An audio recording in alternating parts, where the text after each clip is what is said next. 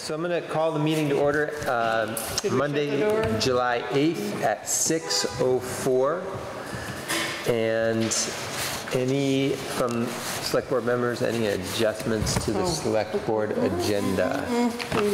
Sounds like Diana might have one or two. Where's my agenda? This? I'm deciding. Okay. Oh, we had the library trustee thing. Okay. That came from Steve. I thought he was going to be here. Library trustee, and is that okay to do it in updates and other business? Down at the bottom? Well, then he'd have to stay here for the whole meeting, but if he's not here, yeah. Okay. That's all right. Too If bad not, for we'll him. put it there. Otherwise, we'll sneak it in someplace. I might have an adjustment, but that depends. Robin, when you do the town clerk's report, were you going to talk about the phone call that you received about the possibly dangerous person in West Woodbury? Is that going to be part of your report? Space that out. Oh, okay. Because if you're going to Lizzie. I know. Here's Steve. If you're going to talk about That's it, for I Lizzie. won't try to add it, but if you weren't going to mention it, I feel like we should at least touch upon it. You actually talked to the people up there, I right? did talk to them. I talked to Hardwick PD, so I have a little bit of information. Not a We ton. also have it under executive session. So Right. anything that you don't want to talk about in public. I mean, I feel like it's a public issue, so Okay, fine. I feel like whatever we know should be shared. So I did notice that. Welcome, Steve. Hello. Hi. Steve did show up, so maybe we could do that a little bit earlier. Maybe after our interview with Mr. Dumas. Sure. Okay, we'll throw Steve in there.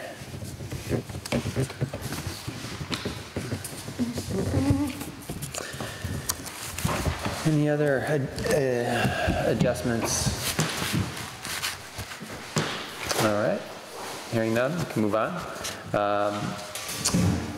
We all got a copy of the minutes. The next item is to approve the minutes. Is there a motion from one of the board members? Did you get my email earlier today? Where I'm sure I did. I haven't read it, had a chance to read it yet.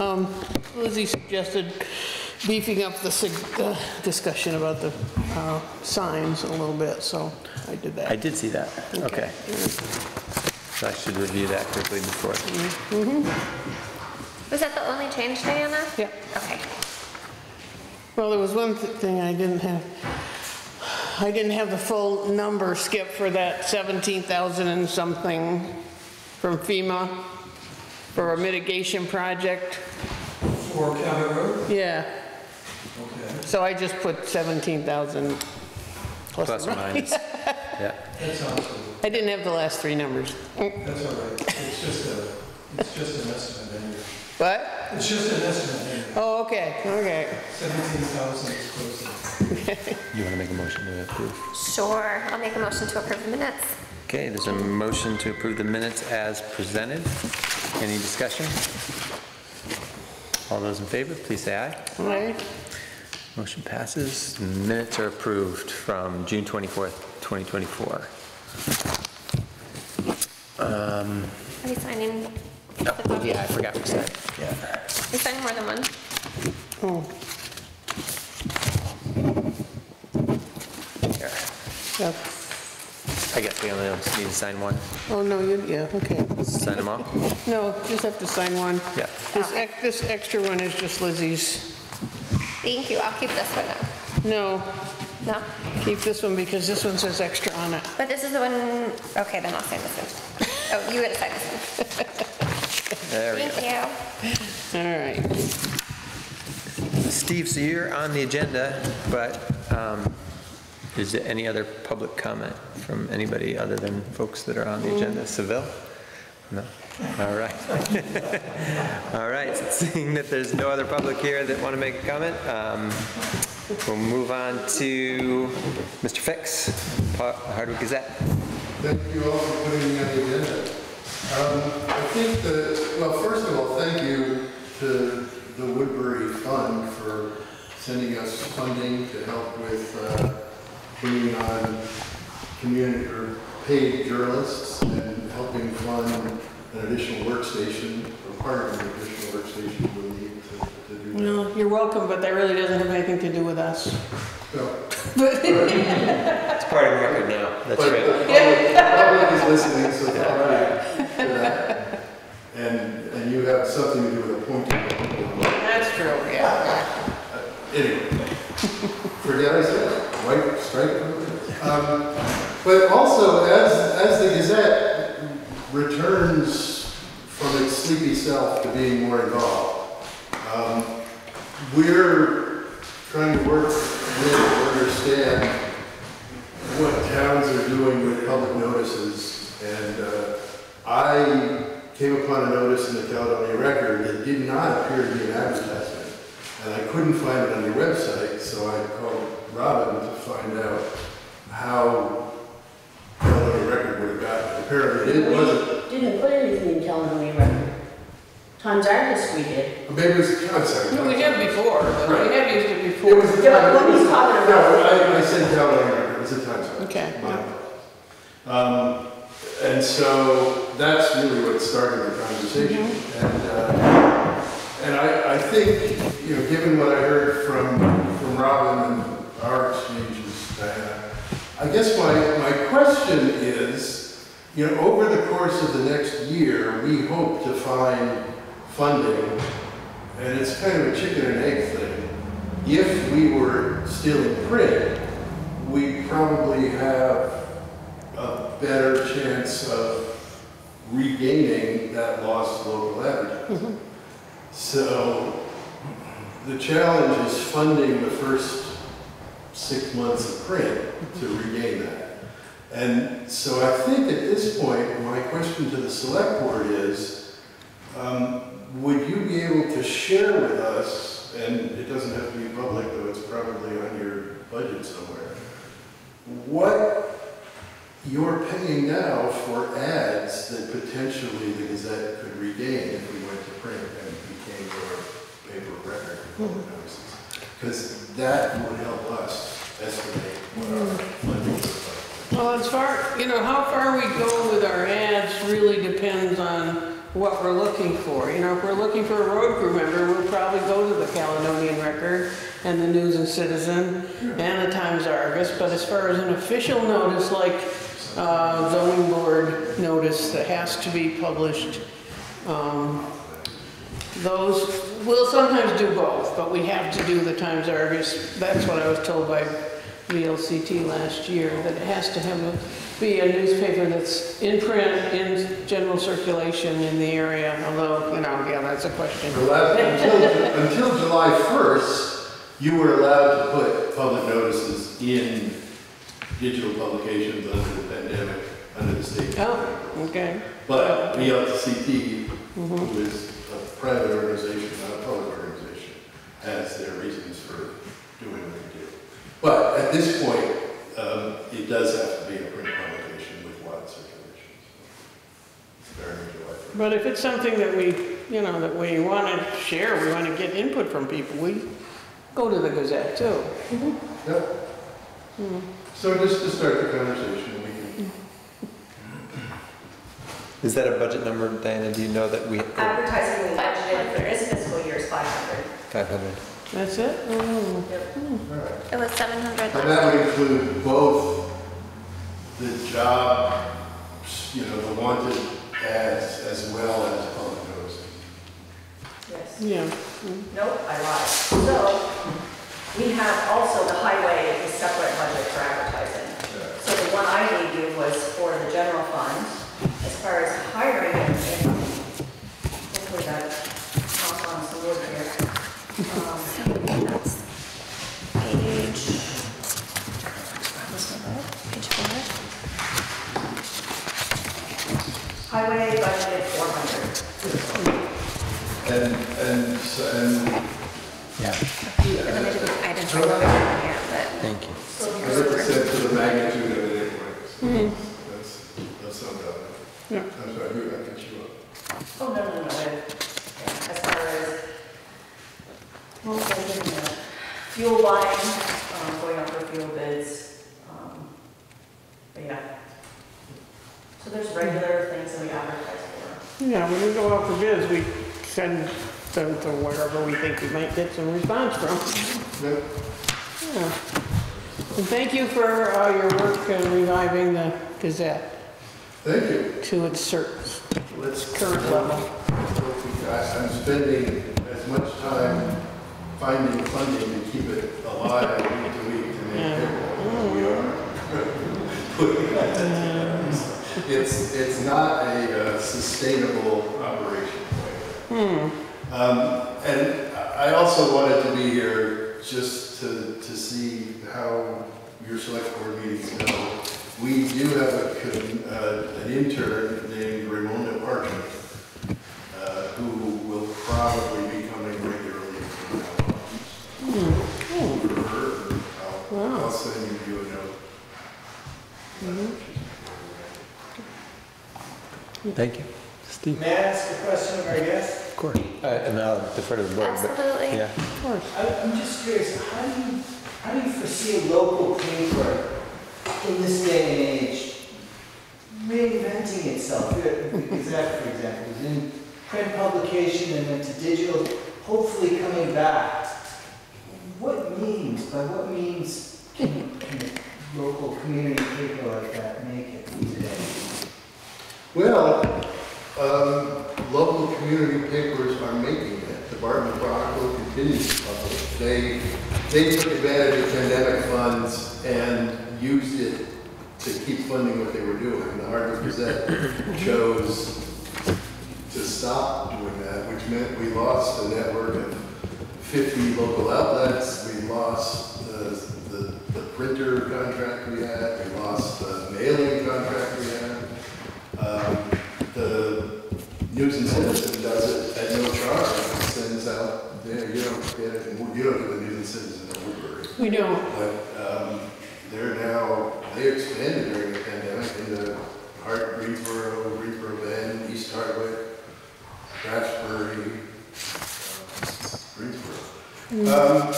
We see it being a combination of grant-funded, philanthropic, both corporate and other organizations.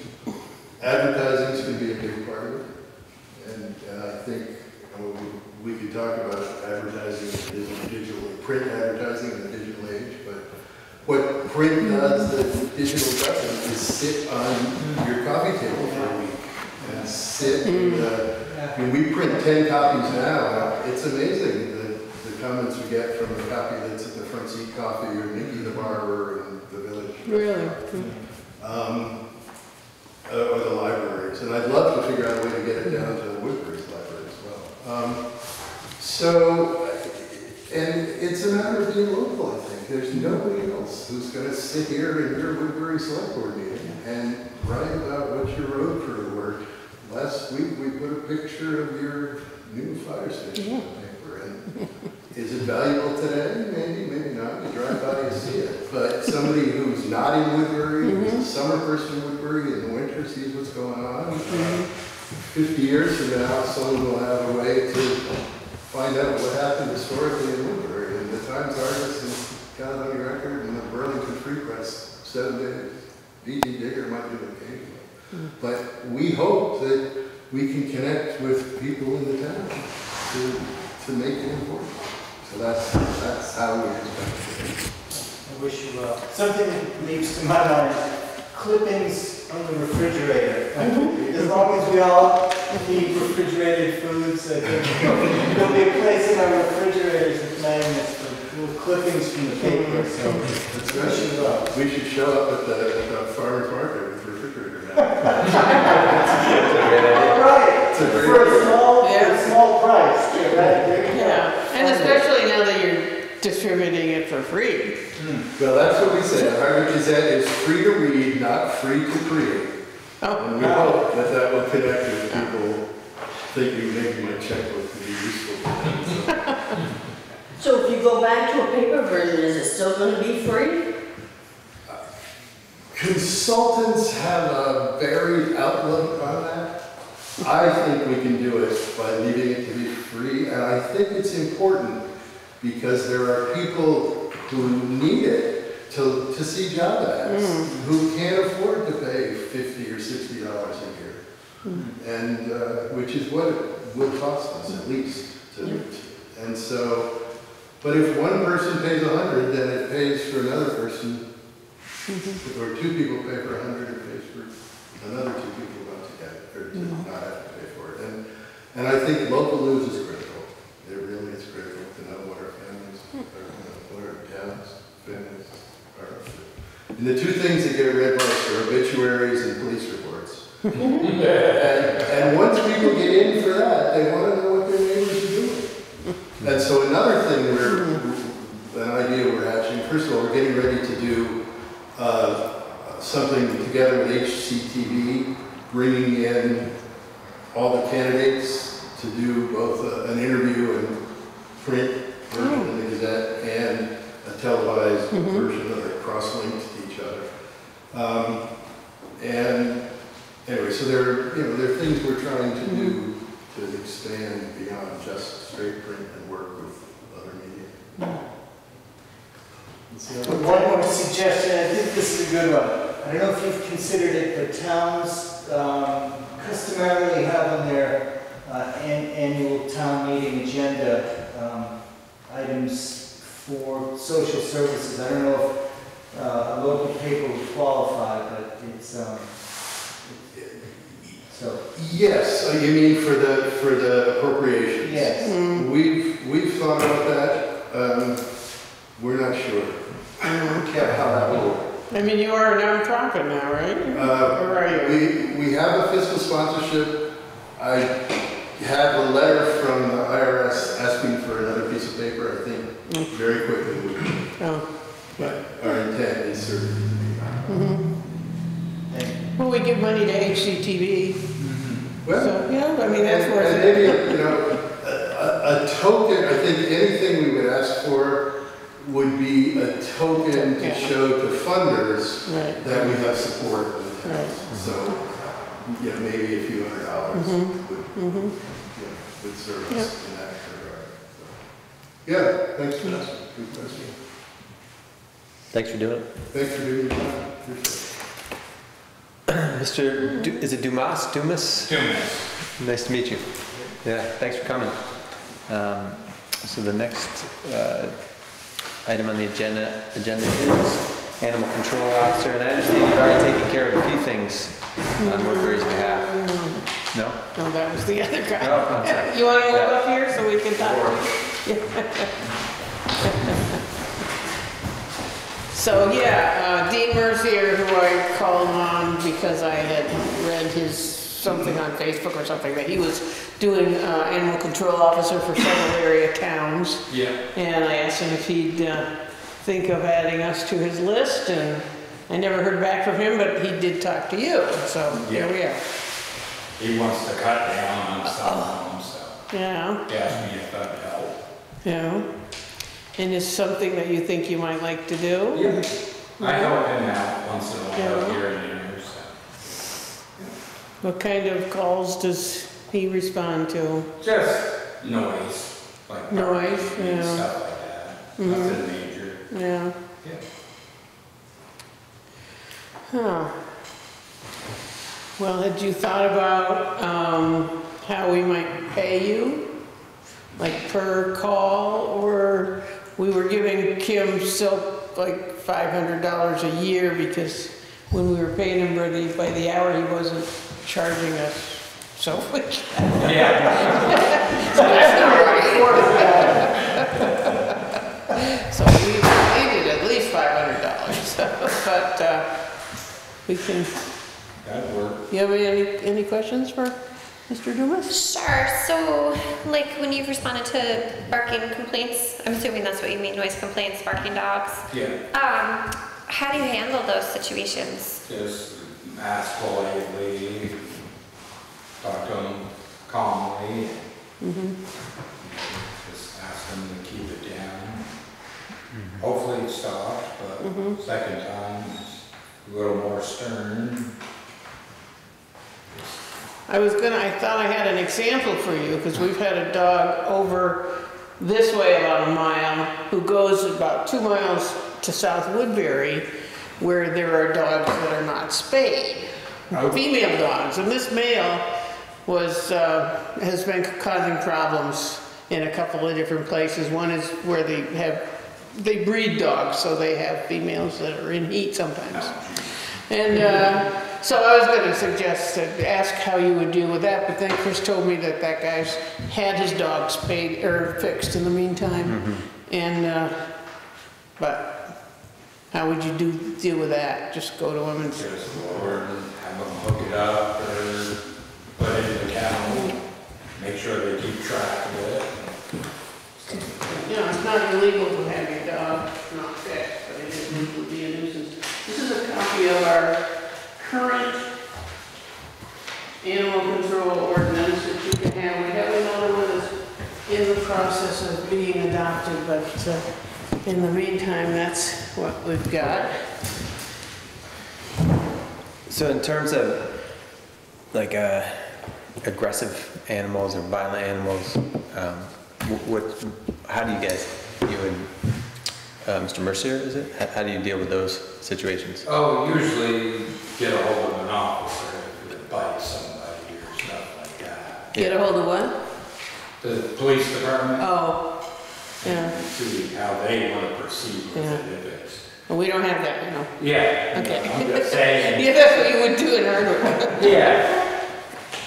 Yeah. Aggressive dogs. So does Hardwick give you a list of the dogs that they have registered or licensed for the town? We can get access. Oh, what is easier for you, if it's by the person's name or if it's by the tag number? Or both? Okay. I have another question. So this is an issue that I do think we're facing in town right now, so I'm curious how you'd handle it. There are a few dogs that have been reported to be aggressive, but to my knowledge, they haven't actually bitten anybody yet.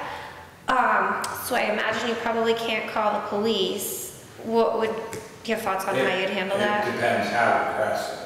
Okay. They, like lungy people and stuff like that, you'd have to have record of it, and then if it happens 3 times, then you'd have to go a different way. Okay. And what would that different way be? Go through the police department and court systems, have the dog put down if it bites and stuff like that. Okay. Are they usually pretty responsive when you do try to get a police officer involved? Yeah, you call the courts and they're usually real responsive, especially if it's a child or something. We have had one situation a few years ago where our animal control officer had to call in the sheriff's department. I think it was the sheriff, I don't think it was the state police. But they did come and help him with a case of having to take a dog.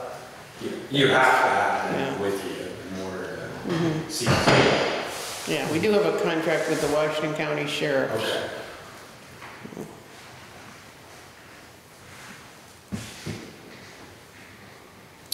Any other? So these aggressive dogs that you're talking about, are they like chasing people on bikes or something, or?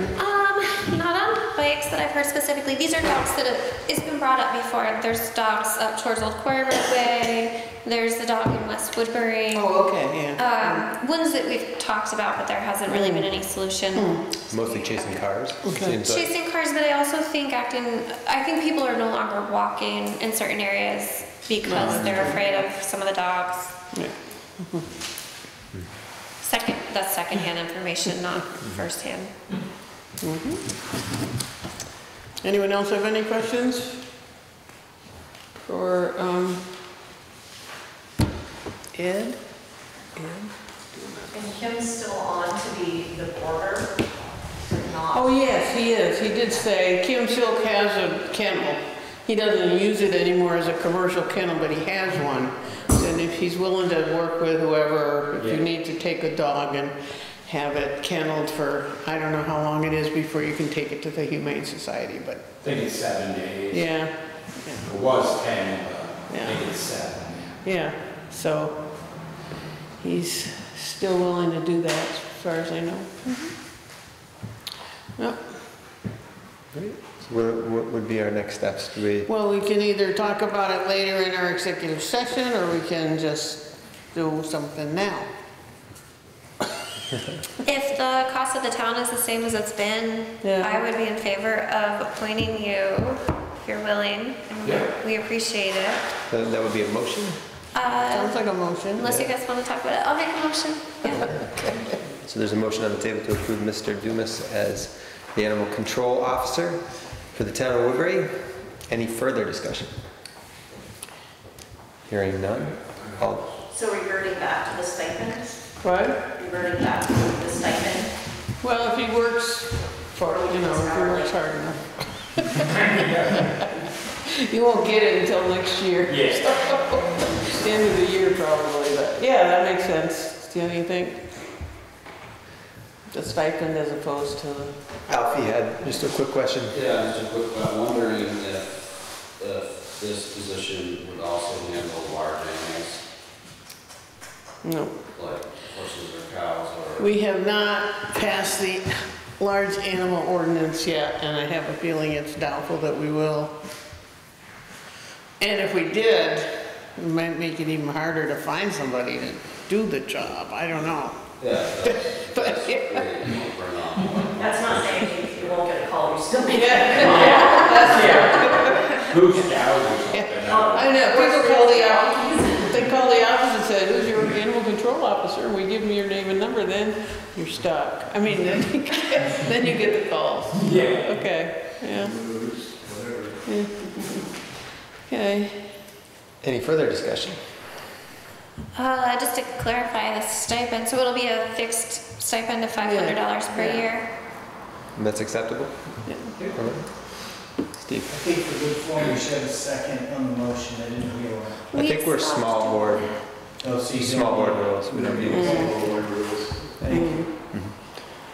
All those in favor, please say aye. Aye. Motion passes. Thank you, Ed. Yeah, thank you. Thank you. Appreciate it. Nice to have that role filled. Before you leave, See, just, and then you can either mail it or email it, scan it, email it back to me, that way I'll read it. I know you've got your number, but you probably should give it to Robin. Yeah. I've got your number, I mean. Is that it? And my home, So you work during the day? yeah, Oh. 802-472-361. Okay, and the list of the animals, do Yeah. you want to stop by the office and pick them up? or you Where, want- out back here? No, it's down the road about a mile in South Woodbury. You know where Foster Hill Road is? Yeah. Next to We're the. right across the road. Okay, from Foster yeah. Hill Farm. And we're open Tuesday evening, 6 until 8, Oh, if that okay. helps you. Yeah, that would be. Okay, 6 to 8. thank you. Thank you. Steve, we stuck you in as an amendment to the agenda to discuss the library trustee situation. I have to be honest, I just saw the title, read the subject of the email, but didn't open it yet, so. Thank you. Thank you for having me here. I'm here to inform you that on June 20th, one of our trustees, Chris Codius, resigned. So it leaves one vacancy on our 5-member board. And I'm here to request, as we've done in the past, that you designate the Board of Trustees to solicit applications for an appointment to the board. I think it's worked well in the past, twice to my knowledge, we've been able to fill vacancies. So the process that we've done in the past is the library board of trustees puts out a public notice requesting inquiries, letters of interest, resumes and so forth, answer any questions that applicants might have, and then we refer them to the select board for an appointment. And that appointment is only good through the next election, which would be the town meeting. When you do those notices, does it cost anything? No, we Just do front porch forum? Yeah, and we've had good success over the years, putting them front porch forum, put a post on our library website, and then also on our Facebook page, and we ask Gary Clark. to Yeah, put it on his his Facebook page, And that usually gives us pretty good coverage, and we've filled the vacancies we've had. Okay, Yeah. And then there's there is a public notice that the select board is required to post, and I'm sorry that I should have notified you within 10 days. So I drafted public notice that I'd be happy to post them, and it says in the notice, I included it in the body of the email, but due to a delay in notification by the chair of the library board of trustees, that's me, this notice is being published later than 10 days within creation of the vacancy. So, these notices are supposed to go out in the event of a vacancy on any public board or committee. Just to let the public know that there's a different means to fill the position, not only by appointment by the select board, but it could also be by special election. So, there you go. On a special town meeting to elect a library trustee. We need that kind of excitement around here. Yeah. So, It could happen. do you have any questions? Is that something for us to sign? This is nearly identical to the Thank you. to the other draft of the notice that I made for the last vacancy. The only difference here is that the dates are updated and the explanation for the delay in posting. So those three are for the post office, the town office, and the board out here. You got it, yep. Oh, Do okay. that. So no doodling. No doodling on your copy. And I'll post those if you like. Under the statute, it says it needs to be posted at the town clerk's office and 2 other public areas. It doesn't Yep. specify. So you go inside the post office and then out here on the glass rock takes care of that. Yep, and It doesn't have to be under the glass though, does it? Well, that way one doesn't overlook if we don't want it. Nobody looks at it under the glass. I'll make some bright pink arrows. Oh, wait. and I'll post one at the library if that's Yeah. acceptable. If there's no objection from the board, Mr. Fix had a comment or a I have question. one quick question. Not being familiar with the town, not having access right now to the website. What's your name, please? Stephen Murphy. Thank you, Steve. Yeah. My apologies, I should have made that clear. No. And so we can Begin. get this question too. Skip has a question. And I think we gave them back to Steve. Skip, Yes, if the board cares to, I could post it on the website too. please. That would be That'd be great. If Steve, you can send me that notice, I'll put it on the website. Thank you. Is there an end date to the search? Or until? No, what we've done in the past is usually leave it out 2 weeks. It would be, hopefully we'll have some applicants by the time of the next select board meeting, so that would be 2 weeks. The intention being to fill the vacancy as soon as possible.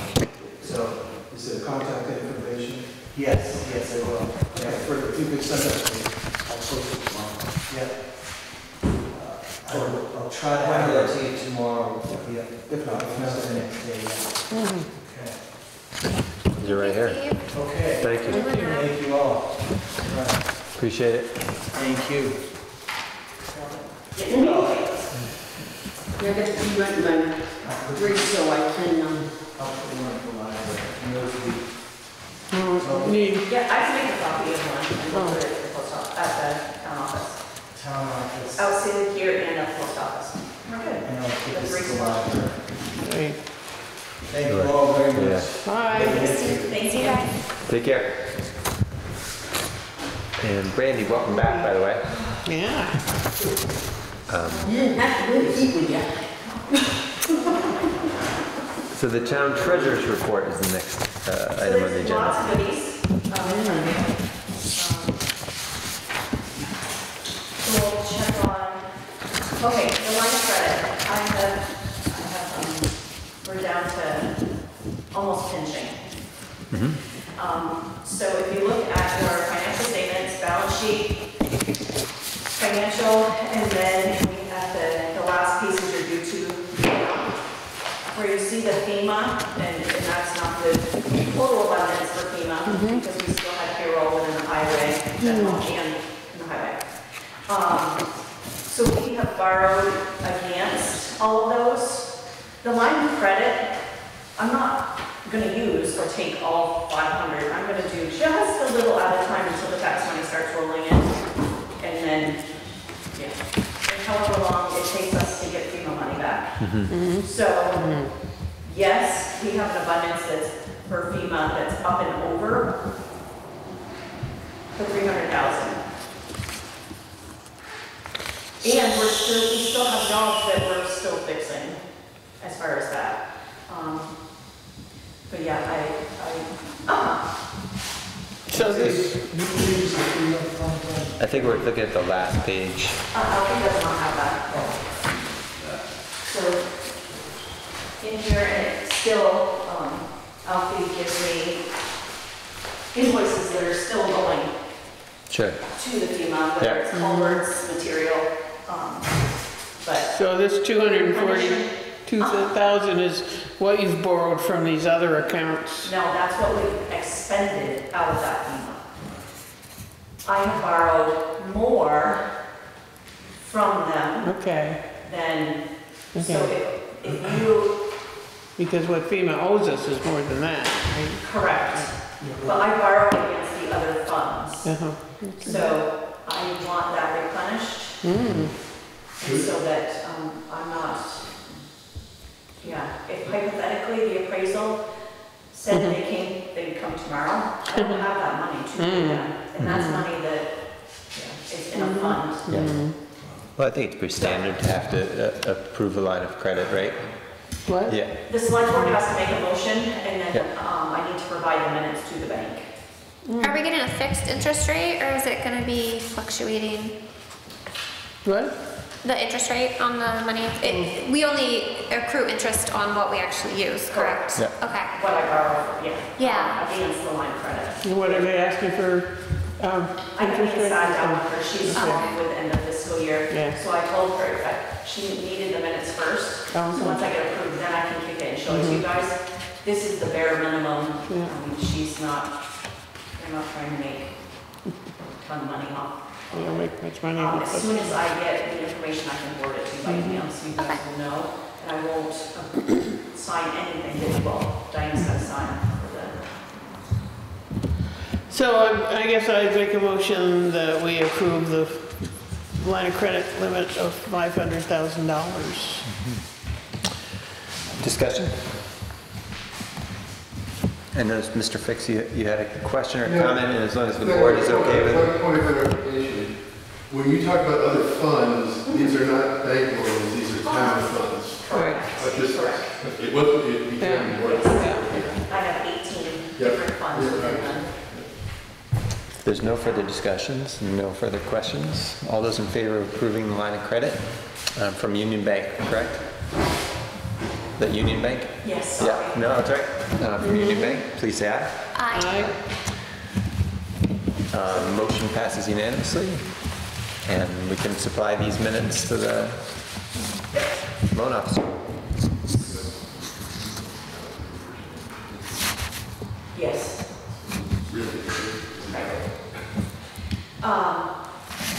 Childcare. Yeah, what's up with that? So it's mandatory for employees and employers. The minimum that an employee can take over or get handed is .11. So the town can't take it all over, and we can't take it all over as an employee. When you say take it over, you mean So- collect the money for it from? Correct. So it's .44 is the total. Randy, I'm lost. Yeah, me Sorry, too. can you That's what start these me numbers at the beginning? The Senate passed a law that everybody, employers and employees, have to pay this contribution Okay. quarterly. The percentage breakdown is up to the select board, but the minimum that you can put on an employee is .11. The remainder, either the town, well, the town has to eat it to take on that expense. We didn't budget for it. It's not a huge amount of money, but it's there. So whether the town wants to take the whole .44, you're looking at $44 per thousand. Then have you come up with any rough estimate about how much, yeah, in a year? I have not. I know some towns are just paying the whole thing. Correct. Greensboro is paying the whole thing. That's the only one that I've talked to recently. So when you say 44,000 per, or $44 per $1,000 of income? Of course. This is for employee income, so this is coming out, this would theoretically, at least a portion of this comes out of the paycheck, right? So this is $1,000 of earned money, 44 needs to go to. So hypothetically, 50,000 I make. Whatever year, if you want to do it 22, the ratio. Either way, yes, there's a portion that comes out of my pocket and there's a portion that'll come out of the town. Regardless, every employee and employer has to pay this now. It's mandatory. Okay, and the 1.11 is the least? Correct, that an employee would have Or to the pay. most that the employee will have? Yeah, Sorry. okay, sorry. Well, I'm just trying to It's figure. the least, right. Least we can charge. Right. Yeah, okay, so, .44 or point, we can take .11 or we can take less. We can't take more. We can't divide it up like .22 and .22. No, the minimum for an employee is .11. Minimum or maximum? Maximum. So that's not 46,000, that's not 40-something thousand, that's, So you could ditch it on. You can split it in half. no, it can't. She said the .11 is the most you can charge the employee, right? It's the minimum, sorry. It's the minimum you can charge us. So, no, it's the max. I'm saying you're right. It's up to the one earlier today is the max to take out, is the max. So the town has to pay at least the .33. Correct. And the town could choose to pay the whole thing, or no? Right. Yes. Okay. That's what I thought, yeah. And so what's the difference between what we would be asking them to, you know, how much, if we just took on the whole thing, Yep. is it versus if we took on .4 versus .3, do we know roughly how much? I didn't do any- that. Yeah, No. okay. Is this a decision that we need to make? I mean, I'm inclined to do the You whole thing. have to, I but, can't do payroll without this decision. So you need to know immediately. You need to know, yeah. July 1st, you have to, Yes, okay. this is implemented July 1, so. Okay. I know I'm interrupting, but this is 0.44%, right? Right, it's less than half of 1%. So 1% of 1,000 is $10. 0.44 is less than $10 per thousand. I think it's $4.40 per thousand. In our system, we put it in, well, NIMRIC automatically put it into the system as the employee pays the 11, and then the town takes the cushion of the remainder, just to set it up in the system. And the way they based it off was $1,000 is 44. Out of $1,000 is $44.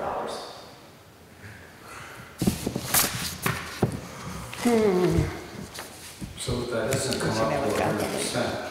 So who pays the other? It's, the maximum is .44. So divvying it up, whether it be 11 on the employee and then 33 on the town, it equals to 44. Okay, and then who makes up the difference? I didn't ask, I don't Is care that- about is that. the state- It's 44. The rest of us taxpayers, I guess. And does this go to a common pool? I mean, like if you I have think the employers state that is- don't have neat childcare, do you have? It doesn't matter, every person in the Okay, so state this of is Vermont going has to to. some, Even if you don't have to, State you have to agency, pay. yeah. I have to pay it with my quarterly that I owe to the state. got it. Quarterly. So it's So basically this is state. no, there's no loopholes, like, some people don't get it, everybody's getting paid who's an employee. Okay, so it's a state. Even if you're, your own vendor, your business, you have to pay in. So 10%, so you're talking like 1/10 of 1% is what we're talking about, whether or not we want the town taxpayers to pay it or the employees to pay it. So if I move my decimal points like this, I think it's like, when somebody makes $74,000, that would be $74. Am I right? You guys got, Skip's got his calculator out. Yeah, I just did a calculation. You can make 50 grand a year, I come up with $2,200. No, that can't be No, right. that's all right. So 0.11 is a tenth, basically. No, you have to, right. Are you doing just that percentage, or are you wanting a whole percentage? The No, the 0.44. So Brandy, Yeah. if I can interrupt. It's not Is 11%. it 0.44 or is it 0.044? It's, Yes. 0.0044. Oh, well, that's. Point.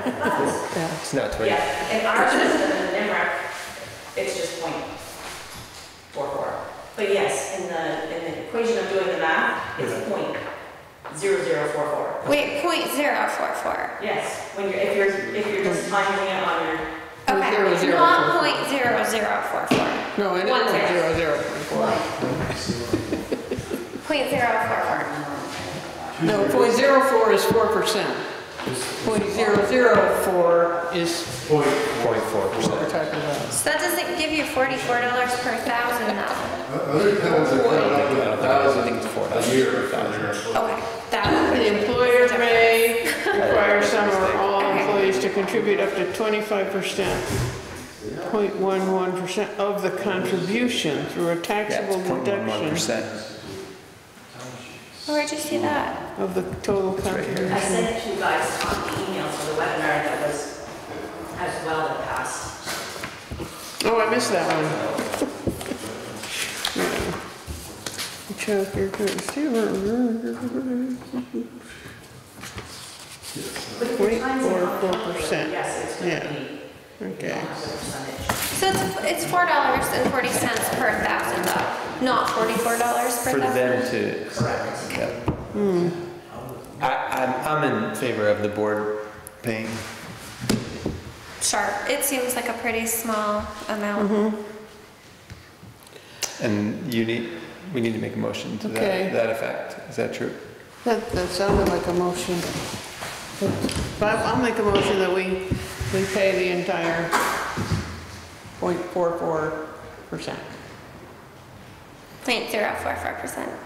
0.0044. Well, for points, yeah, 0.0044 or yeah, 0.4%. Oh my God. Any further discussion? High finance. No further discussion. Any questions? Michael? Percent of what? Their income. Of their income. Payroll? All All payroll? Okay. Yep, all of payroll. Okay. Including part-time employees? Yep, everybody gets hit with it. Regardless if it's not. I'd like to ask what it goes to, but I'll save that question for another day. Business owners, yeah, independent people that are independent, Great. they're gonna get hit with that as well, yeah. Everybody, you have your own business at the spot, But this is all for timeline, childcare, childcare back contribution, Yep. that passed the Senate and back in the fall Yep. last year. But it's now active as of July 1. So nobody got paid today, and they, until this motion was made, and now I'll have to create an account, a liability account, which I did.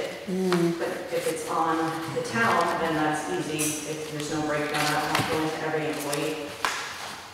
well, there's a motion on the table. Any further discussion? All those in favor, please say aye.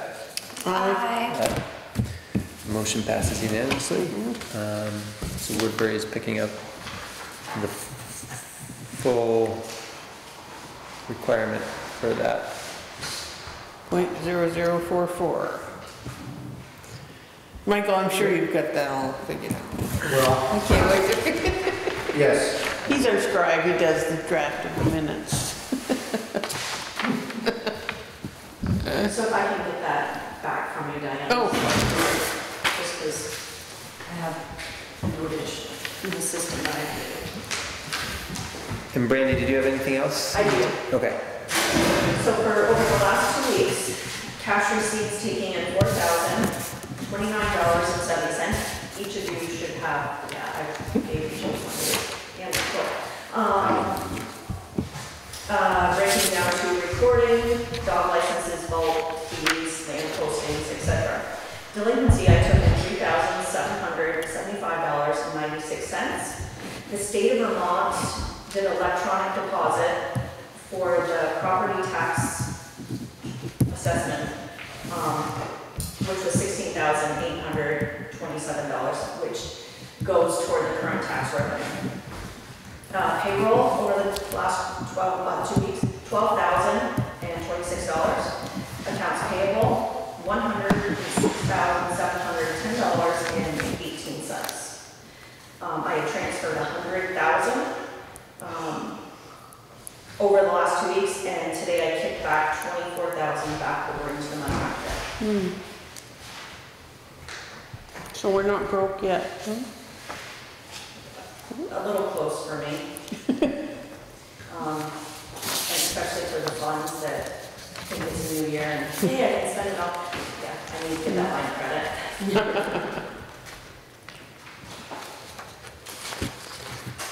Great, thank you. Is that it?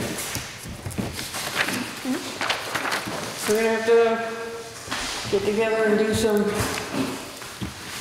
talking about the budget and the tax rate pretty soon, right? As soon as the listers give me the heads up that they're done. Right, but we can work on it before then. We don't have to wait till the last minute. Correct. They should be done this week, but Yep, still. the education we've already received. The numbers from that. And that is going to be, what? 20 cents higher roughly than last year. Yeah. For homestead, 20 cents, it's gonna be about 12%. Non-homestead, 16%, so we have about 26 cents. And hopefully our municipal will, I don't know, we'll see. If we can make up some of that. So that'll be another meeting that we need to Yeah, schedule? I think so, yeah. Okay. Thanks, Brandy. Robin? I received a phone call from a woman up in West Woodbury, and I sent you all an email concerning it about the, I want to make sure I'm politically correct.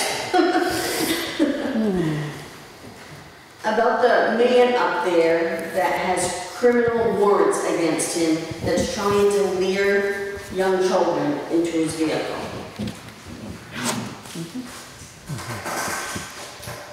So this was, that was the content of, or the gist of the phone call that you received, yeah?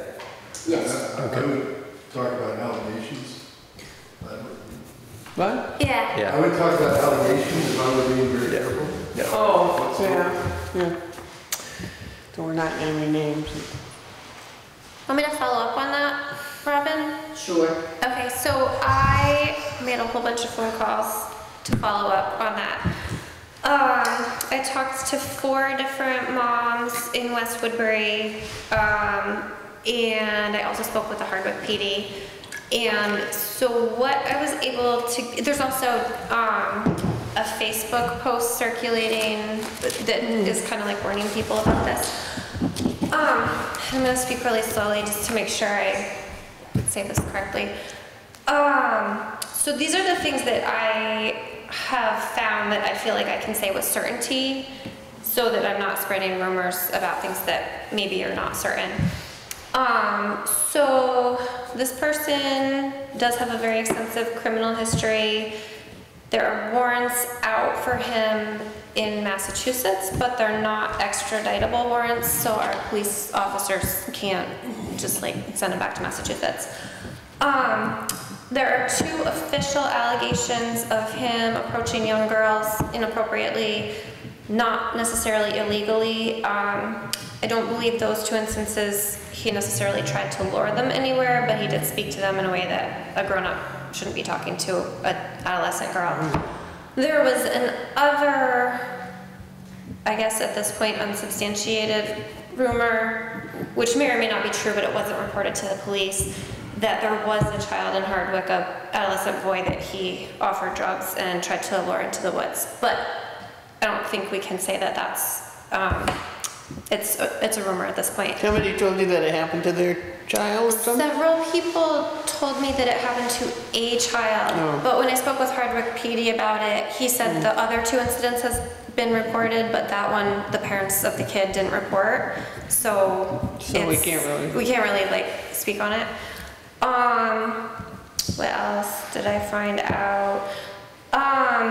I asked the officer I spoke with just kind of what his thoughts were for the safety of the kids in our community, whether parents need to be on high alert, whether we need to be not allowing our kids to walk down the road. And he is kind of off the cuff, so he was, answering my question, maybe not for the record, but he said that he didn't want to say that parents shouldn't let their kids go anywhere because it's summer and we don't want to wreck everybody's summer, but he did say that it would be good for people to be aware of this and to speak with their kids about how to handle it if a stranger approaches them, and just to kind of be like a little more aware. So that's all I've got on that.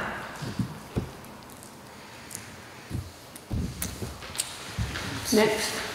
We still have 13 unlicensed dogs from 2023. And Pam is getting ready to send out the second notice for them to get licensed. So we have that. And Pam and I are going to help the cemetery commission go through the cemetery deeds that we have at the office and update their cemetery plot surveys. Oh. So they know who is going to be buried where or who is buried where. And there's not only there's the book that has the actual deeds in it, the loose leaf binder, but there's also a couple of folders in the file cabinet. Folders are the ones that are fat. So the book must be on the... Yeah, it's a green binder. It's down below the vital records section. Okay. That's where the actual deeds should be, I And think. last week I did order 2 more land record recording books, which is going to bring me back to my vault is getting too small. I only have 1 more space for a recording book. So something to think about. How Blasting, maybe? No. How quickly do you think that book will fill up? Like, how soon would you need to start using the extra space, do you think? Well, it depends on how fast land sells. Okay. It could be 6 months, it could be 2 years. It's hard telling. Okay. And does that stuff have to be kept like under lock and key? Yes. Okay. So Diana, you had mentioned that there's some things in there that maybe could be this is moved something out. I would be willing to take a look. I'm thinking that, well, I haven't really taken a look yet, but that maybe the top 2 rows on that first row could be put somewhere else because nobody ever looks at those. And then you just have to move everything. You would want to do it every year, but if you do it two rows at a time, that's 4 books. Yeah. And that would give you enough room for a few more years. So short of that, though, what's the solution for something like that? What's the solution for A something? bigger vault. A bigger vault. Bigger vault. That's what I'm blasting. Could there be like Going a fire safe, like a Yeah, but you lockable? still have to keep the hard copy. Well, somewhere, right? Somewhere, Like, but you need a secure Right, if they're digital, offsite. then Could like the downstairs area, the back room that isn't getting used? I know it's a possible flood area, but We if got water in there this past weekend. A little bit, right? Or a lot? No, you can tell before where it's all wet, where it came from. Yeah. Oh, again, after last meeting, when we got water in? Yep. Okay. But I think once that's all finished off and Robin has ordered a whole bunch of nice new shelves, there is some stuff in the vault that doesn't have to be in the vault. Okay. I guess I was wondering if there was like a lockable, fireproof safe down in the lower area that was elevated to keep it, you know, out of danger of flooding. Do you think Yeah, that would be sufficient or yeah. no? The worst part is my stuff, speaking of my stuff, for audit capability, I have to retain mine, and they need to be in the safe. Unless they were digital, but yeah, that's not. But you do have that locking fireproof file cabinet now. Does that contribute to? Select board orders. That's all it is, select board orders, which don't even have to be under This lock. slice paper will fit in there because of the fireproof all the way around it. What would it take to digitize? I mean, I know it'd be a lot of work, but That's a it would long be, story. we would need to fund it? $50,000 probably at least. 50,000? Oh, it's more than that. It'd be more than that. It depends how far you want to go back. But, you know, once you digitize it, yeah. Nobody's coming in to touch the originals, no pages are gonna be missing, no, yeah. So is that worth the discussion for when we start budget season or no? Sounds like a lot of money to me. I realize it would be a really nice thing, but at the same time, just thinking of the cost versus like trying to find some more space. And the people who do the title searches, they're, you know, I mean, okay, during COVID, they would have loved it if they could stay in their office and just look at things online, but some of them just prefer to come in because they could miss things if they're looking online. But we do have people that come in and complain, why isn't this digitized? Yeah, but that's tough for All them. I can do is click, click, click, and oh, there it is. Yeah. Can I ask another question? If we didn't digitize all of the past records, but started digitizing what we have now, that couldn't cost $50,000 to do that, right? But then we wouldn't need to store any of the, like, from this point forward, we wouldn't need to store any of the physical documents I think we on still have site. to keep them. We'd still keep. But we don't need to keep, Yeah. sounds like we don't need to keep them No. at the town hall or at Well, she just the said we office. would have to keep all the papers that we have now. It's just that going forward, we wouldn't need as much bulk, right? Oh, yes, yeah, Did you for say we sure. don't have to keep up, we have to keep all those books that are there now? Yes, because they're not. Yeah, if we didn't. No, I mean, he said if it was digitized. Oh, If we they- did like the 40 originals years. Still have to be there. Yeah. So would digitizing solve the It's not space gonna issue help or us would it not space solve issue. that? No. Okay. Digitizing So does not this make it solve. more convenient for whoever wants to do the research. Right. I'm not gonna save anybody any money. And it'd be a lot easier on me, so I don't have to use a typewriter. Believe it. Someday my old selectric is gonna give out. Oh my God. So then, it sounds like we need to try to budget for a new vault. No, there's no room for a new vault. We'll have to go to a new building. Well, at some point, we're gonna run out of space, it Yeah. sounds like. Yeah, like I said. All right. I guess we'll table this for another, when we have By like, the way, I don't know if you heard that Vail guy. Yes, I was gonna say that. He was the one that did the design for the existing vault. We were looking at the old records. He was on the select board when they did the existing vault. Before that, we just had two huge old metal safes. Does you already asked this, but I didn't hear the answer. Does the vault have to be on site? Like, could some of the way older stuff be in a separate vault elsewhere? I think that's a liability of the, You would have to have a town employee with it, because that vault would have to be locked. You wouldn't give the combination out to just anybody. Right. Okay. I guess I was just thinking of like this building, or just thinking of places stuff could and I go. guess, just to maybe suggest possible solutions, like if going forward, we digitized everything and that all got stored off-site, but in a vault safely. Public would still have access to those digitized copies, but and we would be maintaining any future documents. Because it's not like even if you find 2 rows of space on some top shelf in the left-hand corner, like eventually you're gonna run out of that too. Yeah, but that's So- gonna take you for another 4 or 5 years. Maybe by that time they'll decide to do digitization. But then where are you gonna put those books that you're taking off that top shelf? They still have to be in that wall. No, that's what I mean. There is other stuff. For example, poll records. Used to be poll taxes. There are a whole bunch of black books up there. I don't know if we have to keep those in the vault or if we have to keep them anymore. Handwritten ones? What? The handwritten ones?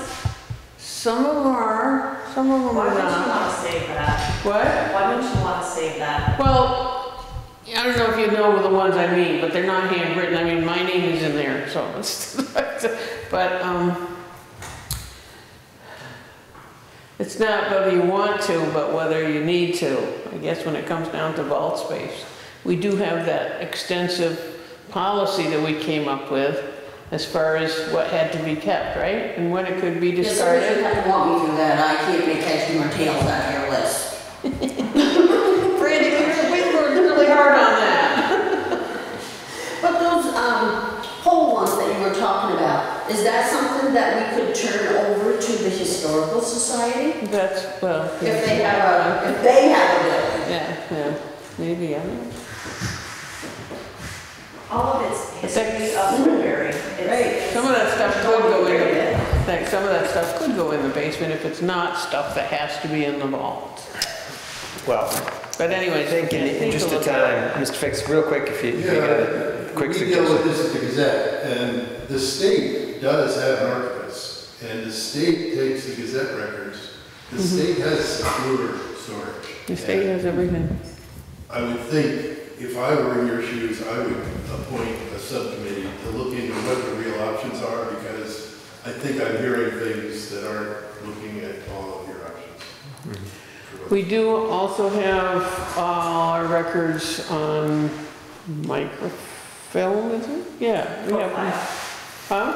Co-file. No, not co-file, but the people that used to come in and take 2 or 3 books at a time and they put them on microfilm and they send us, and they keep a copy and they send 1 copy for the state archives. They store 1 copy for us and they bill us like a few dollars a year. A lot easier to digitize a microfilm than it is to take that book and do it. Yeah. They actually sent us, one time they sent us a flash drive with a whole lot of records on it. And what they wanted was a lot of money, so I sent it back. That was a few years ago, but they could probably still do that. Yeah. Well, Okay. in the interest of time, maybe we should move on to Alfie's road report. So last meeting, I was asked to get a hold of Nate Seacard I reached out to him and he's saying that we could schedule it sometime in the next couple of weeks. So nothing nailed down yet. Thank you. And that's where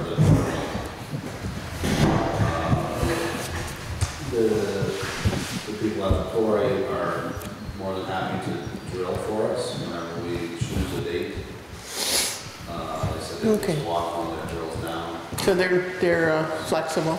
They are flexible. That's good. Yeah. So the ball is sort of in Nate's court as far as what his schedule will allow. And of course, he wants to be there when we do it to collect the information. Okay. So that's where we are there. Right. West Woodbury is for now done. I upgraded those 2 culverts that I noticed. How'd they do after that last, Say again? how'd they do after this last rain this week? I haven't been up there today. Yeah. But I haven't got any calls either. So Yeah, I'm good. assuming they're okay. We did get the large squash culvert came in time to put it in with the big excavator before that went back.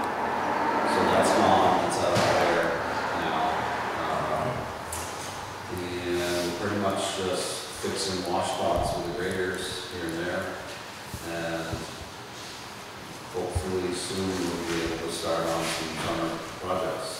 I have a question. This is kind of a question for Skip, but at last time, didn't we talk about whether or not that West Woodbury or the Cape Brook Road, you might be able to sneak that in with some of the other FEMA project? It's true. And? We have a conference call on Wednesday, and that's part of the agenda, Okay. along with other mitigation projects. And even the latest one, which is, rail trail. Yeah. I saw pictures of a culvert that has to be reset. So I'm going to send those pictures to the FEMA folks and say, hey, we have to reset this and we want to have the cost reimbursed to us as a mitigation project. Because in essence it is, because you're going to drop in another few feet or something like that, so it doesn't wash out maybe. Well, I think what it needs is a header. Water ended up going underneath the culvert and sort of bubbled up in the middle and then kind of washed it out. The culvert's still in place, but there was so little room with only a 20-foot culvert. We couldn't really harden the upstream side, so I think a header would do a lot there. What's a header? Which is just like a concrete collar that would go around the whole culvert. Yep. And you put the concrete so it's a couple feet below the stream level. And then it's not under scouring and working its way under the culvert. So this is not one of the culverts that was replaced During FEMA earlier, right? It is. It is? It's a brand new culvert we just put in during the flood last year. Yes. So you think a larger one is needed, or do you think this head wall would take care of it? Well, in the rush of things, there was no way to get a hydraulic study to determine the size of the culvert. So I doubled the size that was in there. And I think what happened is debris came down and plugged the 4-foot culvert. I mean, it's 4-foot diameter. Wow. That's a lot, And so I don't know how you can remedy that. I mean, it's twice the size of the culvert that was there.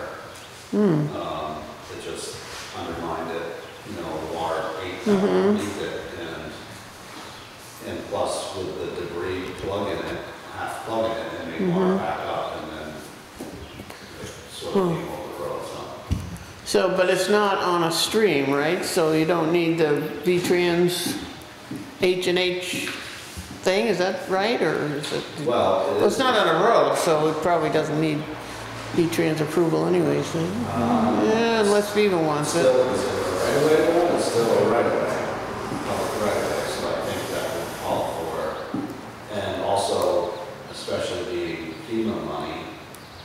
They might want that. Money going into it. Yeah. Would probably require at this point H&H. So that just slows everything up. Yeah, really. But I mean, I can go and fill in the hole. Like I said, the culvert's still in place. I can go and fill it and make it passable. But clearly, it's not a permanent fix. Would you put the header in without an H&H study, or does that not make sense? Well, that comes to back to FEMA. If FEMA's going to put money into it, they may want the H&H to determine if that culvert that we've got is big enough before they put more money into it. But they didn't need the H&H the first time, right? We just fixed it. Yeah, I know. Because it was we were in such a rush during the flood, we just put a culvert in there to get it passable. We did a lot of work that we didn't do H&H studies for, just because of the nature of the beast that we were fighting. So, but now it's sort of after the fact, after the rush, they may expect us to do an H&H study. Again, I didn't get Diana's or your response to Diana's question whether or not the stream runs all the time. I believe it is an annual. Yeah. It runs runs all the all the time. Oh, really? Oh, okay. So it Oh. runs all the time. And so if they did the H&H, if they came out and did that study, you think they would recommend maybe a head wall instead of replacing it? Or do they make recommendations? I mean, they did on this. It's hard to say, depending Yeah. on what they see for a water storage area, but, Yeah.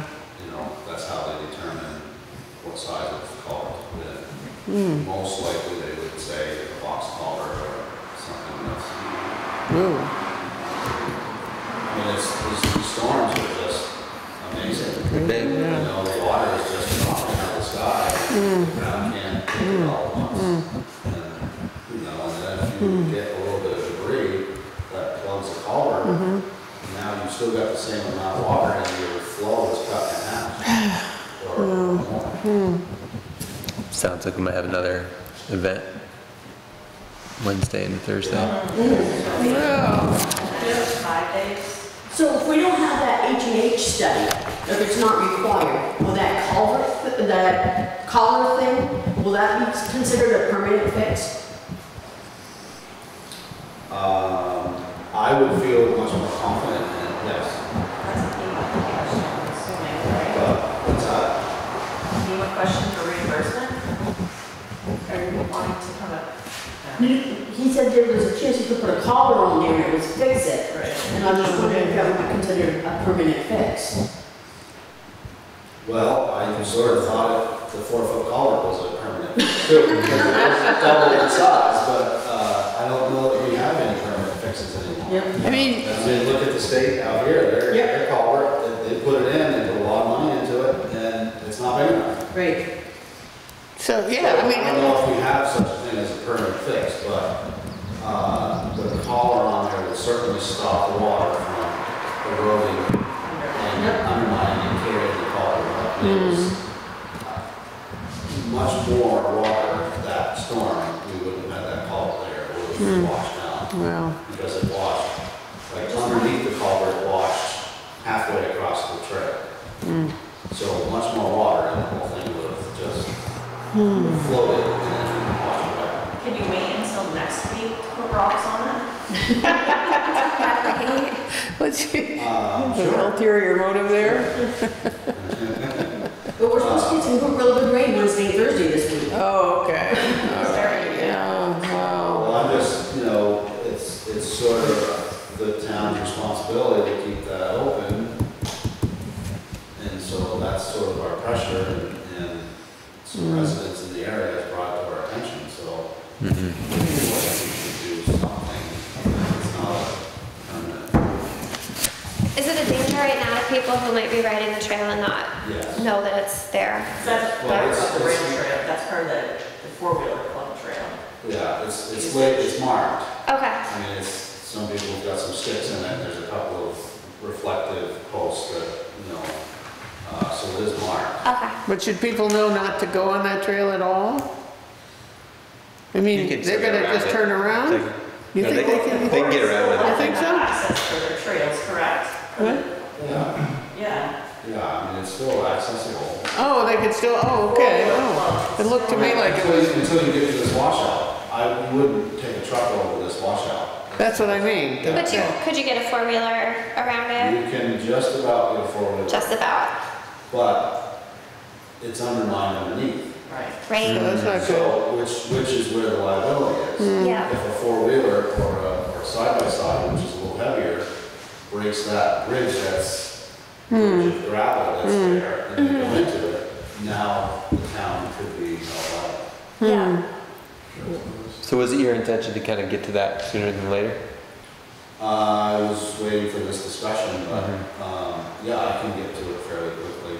Or I can put road closed in that, or trail closed or whatever. I mean, is there any reason for them to like get on at Buck Lake Road and go north if they're gonna just have to turn around? Wouldn't they want to know that they should go another way? Seems to be like Well, that. that would be the idea of closing the road. Right, yeah. Because then they have no reason to be on. If they do go on, then they're at their own risk. You know, and maybe we should do that regardless until we do get it fixed. If it's Makes sense. or For next sure. week, or Yeah. just put the signs up so that we're protected from liability. I think so. So a 4-foot, what's next after a 4-foot culvert? A 6 foot? 2 4. 8 foot? Well, you can get them bigger, Really? but But then you have to be able to dig down enough to, you still, right, you Wow. still gotta get them low enough. Wow. They make like squash pipe, so it's Yeah. wider and yeah. not as high. But that's money. You Yeah. know what I mean? I mean, Oh. there's gonna be some money involved in no matter what we do there. But I can certainly fill the road back and make it safe. And I can try to pack some sod or something down on the inlet of the culvert to stop it from going underneath the culvert. Which again, is sort of a temporary fix. But to pour a header on there, it's gonna be some, you know, you gotta dig out, so you got room, and then build a form. Get a concrete truck out there to pour it Oh, in there. good. Can you hand mix, or mix the concrete and, The size of that would be. oh, 4-foot culvert, yeah, okay. Yeah, it would be probably 4 yards, I'm guessing. Would you could a concrete truck get through You there? can, Yeah. yeah. I mean, we had our 10-wheel trucks out through there. 10-wheel dump trucks would go out Yeah. there, so we could get a concrete truck out there if that's the way we decide. I wonder if you could make a sign that says basically unsafe for vehicles more than 4 foot wide or something. So if people wanted to ride a bike or something, or walk on it, they still could. Yeah. I wouldn't encourage No. like. Okay. No. It's All right. fairly, It is, 4 foot yeah. wide, Yeah. top, 4 foot wide at the top, but it's unmarked. Okay. My suggestion would be to close the road Yeah. as soon as tomorrow morning. Makes sense to me as well. And then I guess I would leave it up to you, you know more than the board, but Yeah, I mean, how to repair it. I can get it passable again with a couple loads of gravel and a little bit of excavator time. But in the meantime, you can put up a closed sign. Oh, yeah, close sign, I can do And you can that. send Vanessa out to take a picture. I can't, I know it's not my place, but I'm going to speak up anyway. At the last Hardwick Electric Department board meeting, our interim AGD, or the interim AGD manager is Scott Johnson, who's Yeah. running Morrisville, you probably know Yeah. Scott. He was at a conference where there's apparently funding, and Michael may want to know about this if he doesn't, for future, for any water event. It doesn't have to be funded. You're familiar with that, because this sounds like something going forward that, you know, planning for the future. I don't get onto that list. That's the flood resilient. Oh, the one you've been talking about, yeah. I mean, the recommendation there is that everybody in town write down everything that possibly could happen related to water, and the feds in the state will come to your town, go through them one by one, and tell you where to go to submit grants. Oh, my I goodness. mean, they're offering an incredible amount of support. Is that the one where they're also offering to find the contractors and? I There's don't another see one, that. okay. It's the resilience. Michael, you had a question or a comment? Yeah, I would suggest that the road just be closed for now, just because, you know, there are a lot of roads in town right now that are in really sad shape from the heavy rain that we have got, and if we don't address those promptly, they're going to be in worse shape on Friday morning. So they need to take priority as opposed to I would a suggest that, yeah. recreational trail. There are yeah. roads that are, especially the hills, that are pretty well eroded at this moment. You know, the rail trail is fine, but that's not it's not a public Not a road. priority, really. It's, Right. Yeah. So just for liability, maybe we'll just close the road and you know, have the road crew get to it when they can. But that's just my suggestion. That makes sense to me. And we just talk about closing that section, right? Like if people want to try the rest of the railroad trail, they could theoretically. No, that was what I asked. Well, Why would they even get on to the trail if they can't go all the way through? Well, because they might want to go partway through. What? They might want to go partway through. Well, I can probably, the best thing would be to put 4 signs. Okay. Two right close to the site that's damaged. And two at the cross. And one on each end. Yeah, that makes One at sense. Woodbury Town Line, Hardwick and that Woodbury line, and one at Buckley. Yeah, I think that makes sense. Then we're covered. If somebody goes past our sign at that point, they're on their own. And people will. I mean, they do it all the time. I'm putting the culvert inside the road, you know, on these larger roads, and they still try to come through. But at least the liability is off of us. should we suggest that Hardwick put one on their side too? Kevin, no. Well, the last time it flooded, I put a road closed right in Hardwick. Yeah, You know, where their trail. where it goes into, yeah. I think we can leave that up to Hardwick. They're not, Woodbury. they're not gonna have a problem with it, I'm guessing. I can talk to. No, but they could do it. What they could do their end. Or you could do it. Yeah, Yeah, we'll close it. I'll close it tomorrow. okay. All right. And then I agree with Michael, we do still have some washouts on some of the hills, so it would be nice to put that as a priority for this week, and then maybe we can figure out there. See what happens. For next week. Right. Robin's what's on? Yeah, do we ever get any reimbursement from the snowmobile club for the first time that washed out? We reached out to remind them that I reached out to remind them that Yeah. they had pledged that. But at the time, we were waiting to hear like exactly what we were gonna be reimbursed from FEMA. And so we had talked about just kind of reminding them, but saying that we're not sure, you know, like if FEMA covers most of it, which they're gonna do, we don't necessarily need them to pay us for something that So FEMA's the not answer gonna is pay no. for. So no, we were not reimbursed, but they were, But we could still, if we had a reason to dun them for some more, and I think they should contribute. 'Cause they did offer. remembered that they were gonna, What? they remembered that, you know, okay. that they were gonna put money in. Anything else, Alfie? Just a question, and more for your information. Getting a lot of requests for gravel on class 4 roads. I'm sorry? I'm getting a lot of requests for gravel on class 4 roads. Really? They can kind of repair it themselves. I know it's been happening in the past. And we have a line item. Yeah, thank you. For that, for class 4 roads. I just want to make sure that, the select board knows about it, and the 2, the select board is okay with it. You're not talking camp roads, right?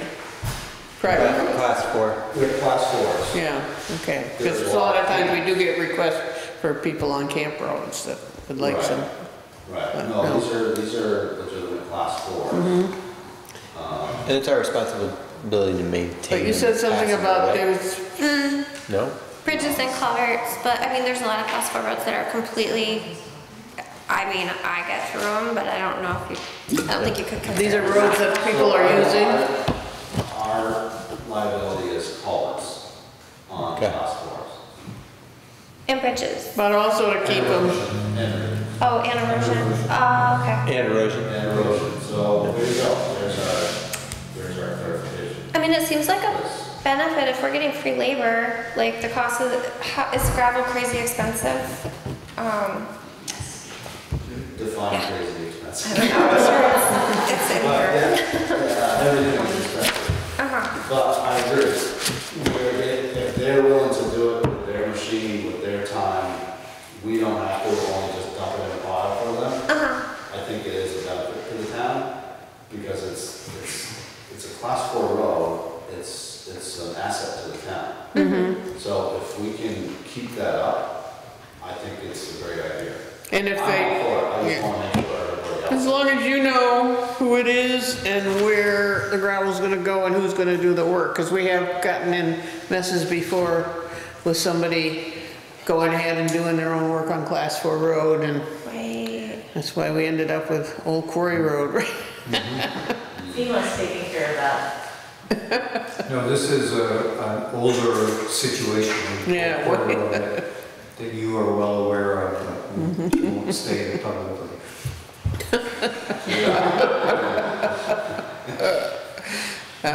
So, yeah, I mean, the people that have been contacting me, I know that they live on a Class 4. And it's, the locations where I dump it is where it's been dumped in the past. So, kind of going on that.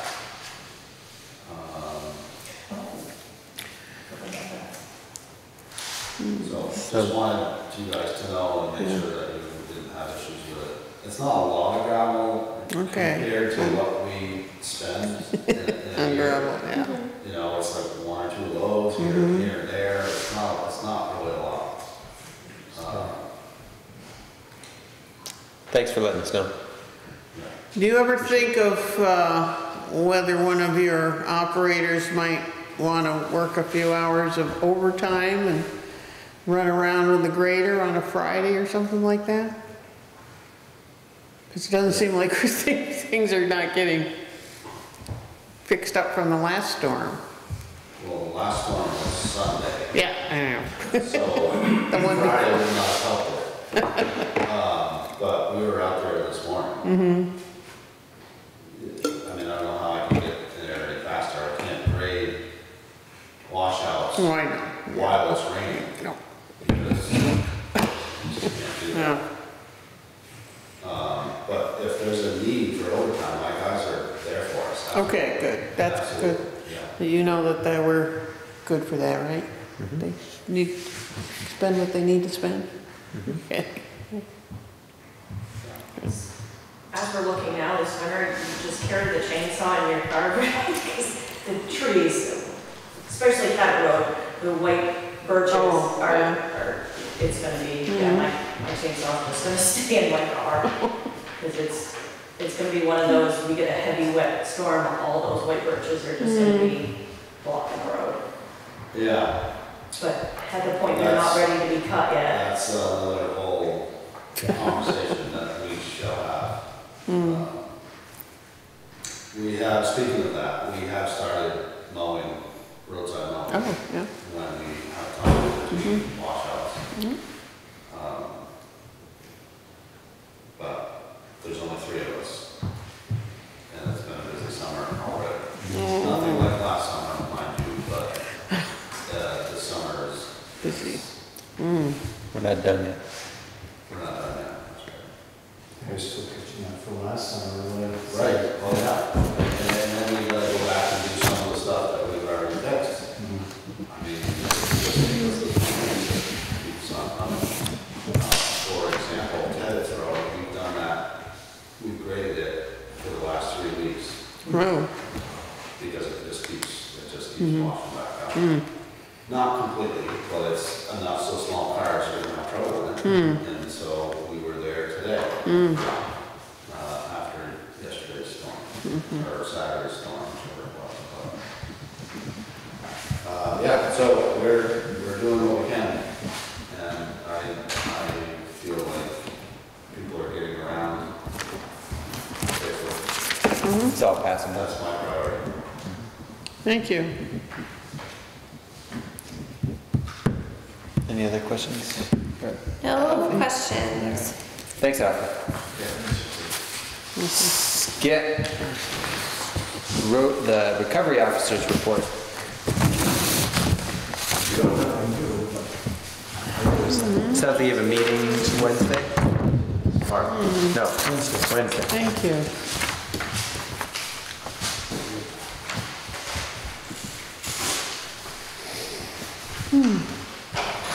Oh, this is something new. So one of our last meetings, I think it was, I have it here, April 22nd, 2024. I gave this little flow chart, which indicated where our projects are. And so our projects, as of April 22nd, 2024, were in quote phase 3 of FEMA scoping project, which that means some of them are down at this Consolidated Resource Center in Puerto Rico. So, I sent numerous emails to our friends at FEMA, and then it says, look at this spend plan guidance. And this is what the FEMA program delivery manager is talking about. And someone asked them, when of our projects can become obligated? So they go through this, and this is pretty much this flow chart in, more of a Excel spreadsheet. So in essence, all of our projects were in FEMA's hands December of 2023. So that's the third row down. It was all in December of 2023. Now, phase 3, pending Consolidated Resource Center project development, there are still, only 4 projects there. And that's been only 4 projects there since April of this year. Those are the Rail Trail Quarry and Blake Hill Road, Cabot Road, and East Hill Road. The rest of our 10 projects are just in this continuous spin at FEMA. Okay. There's one, however, pending insurance completion and pending insurance peer review. There's a couple more roads down, and that's the town office. So FEMA has all that information, and it's just really frustrating. And so again, Danielle and I have done all our work, and we're just relying on FEMA. So just as an aside, we have one project, Old Quarry Road in Bay Hill. That was the first one to go to the Consolidated Resource Center in April of this year. And I just looked at it today, and then there's a little history tab on the FEMA grants portal. And there are 124 discrete entries into this project. So in other words, one person in FEMA has touched this 124 times. Whoa. It could be the same person, or it could be different people, but someone has been in this really straightforward project of just fixing the road 124 times. It's just stunning how much bureaucracy is there. Was it Vermont Digger that did a story a couple days ago about what percentage of the FEMA money is going back to them for administration? Yeah, Michael sent me that link. Yeah. It's DPR. It's DPR. No. And I believe it. yeah, it's crazy. It's just stunning. So right now there's a Zoom conference, video conference set up for this Wednesday at 9 a.m. Anyone if they want to sign on, just be observed, and we can talk. So right now the invitees are Andy Flagg, who's the State of Vermont Emergency Management. He's our liaison between the state and FEMA. We have the FEMA Program Delivery Manager, going to be on the Mitigation Officer, because we have 3 sites and perhaps more sites now that might qualify for mitigation funding. And we have a gentleman from Louisiana who's the tabletop site inspector. And I can talk to you about that tabletop site inspection, which was a service. So our agenda includes 0 obligated project. And again, an obligated project is when the CRC, Consolidated Resource Center, gets through looking at all our stuff and said what we did is correct in terms of they agree that the labor wasn't excessive, they agree that the materials were spot on as to how big the damage was, and any rental equipment we used, fit the bill. So, no obligated project. So I'm going to ask why. We've done everything. They're there. We signed all the project completion certification means that we certified all the projects that are complete, yes, are complete.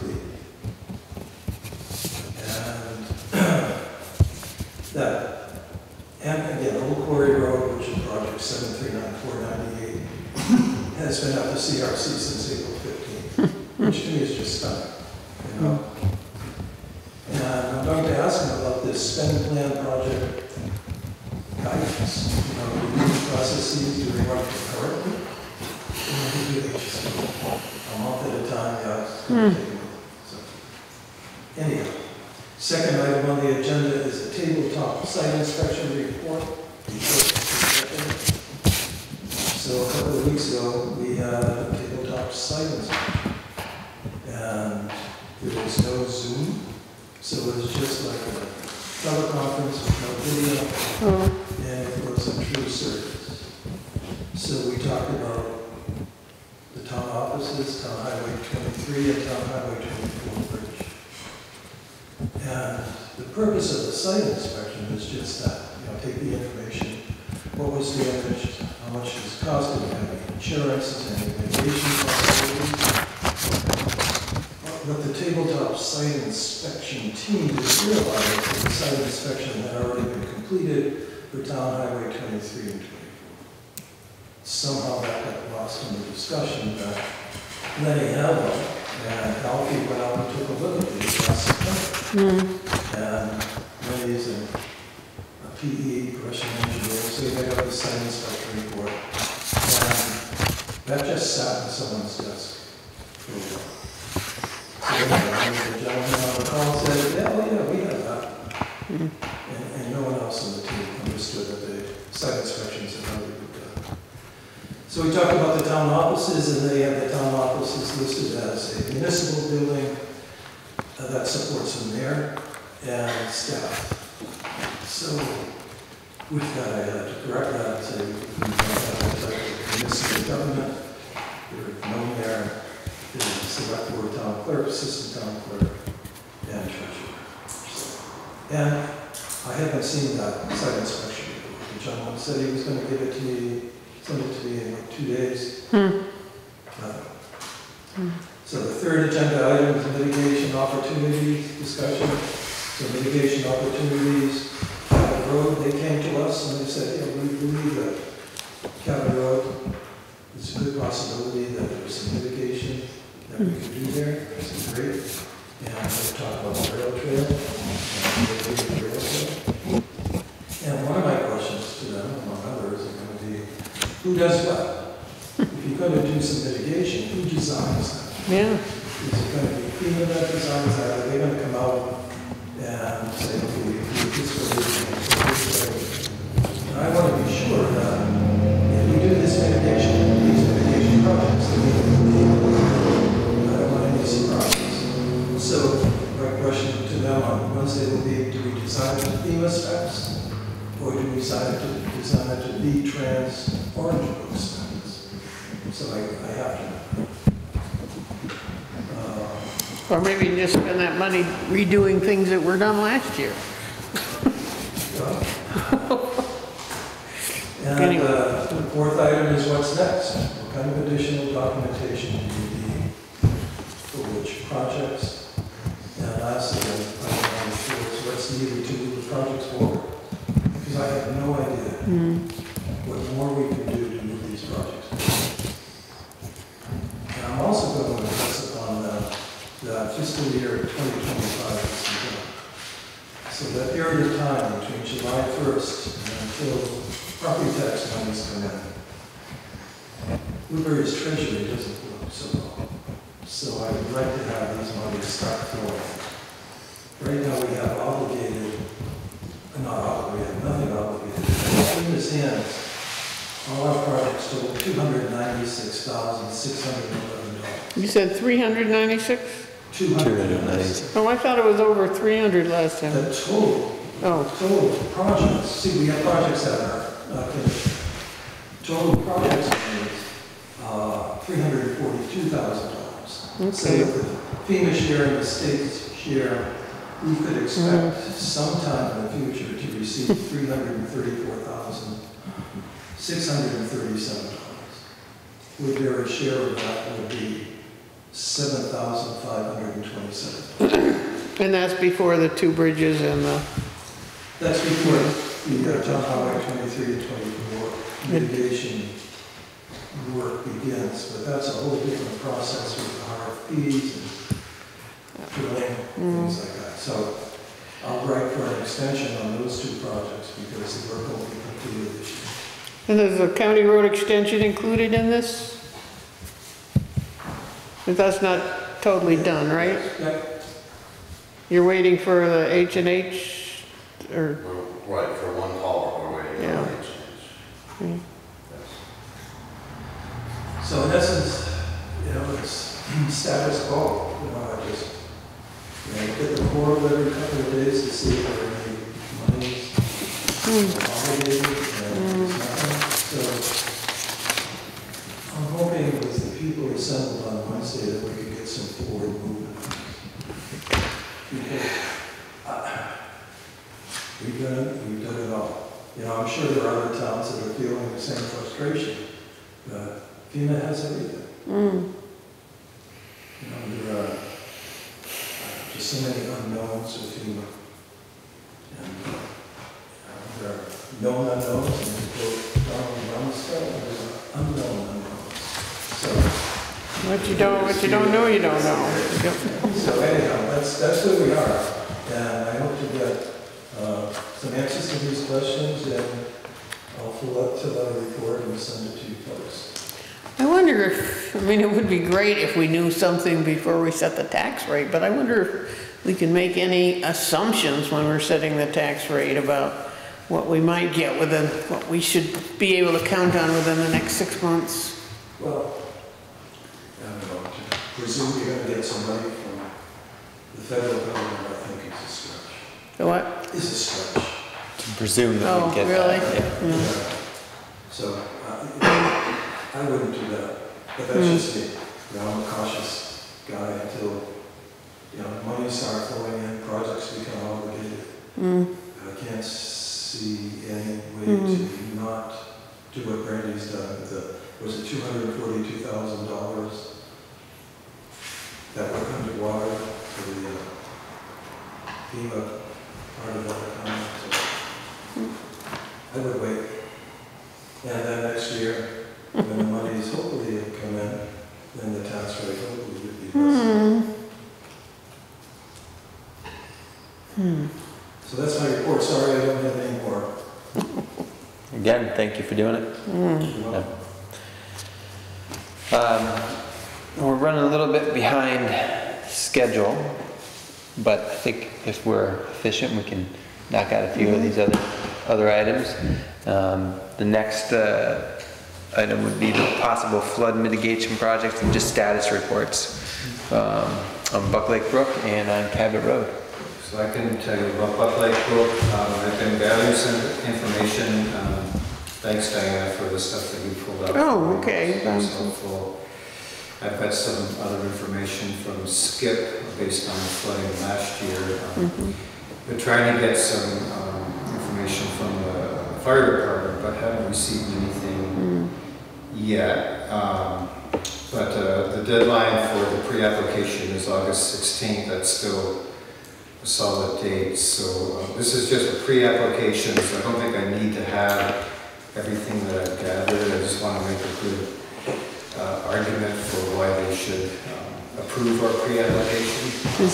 Do you have a project yet? State The project? project is to try to do mitigation work for Buck Lake Brook, which is, that's the project. So I'm going to be probably putting it together this week and sharing that with the folks at CDRPC, the Regional Planning Commission, and they'll help me put together the final pre-application. So that's the status of that. Thank you. And it sounds like both you and Alfie have some updates on Cabot Road, or maybe there's none today, which is fine. I just put this on the menu just in case there was anything up to date. We're talking about the, like the $17,000, whatever. FEMA came to us and said that there is perhaps mitigation opportunities in Cabot Road. And the initial project to repair it as it is now was $17,000. So FEMA will pay up to $17,000 for mitigation. So whether that's, what you say, a ditch and stone line ditch, something like that.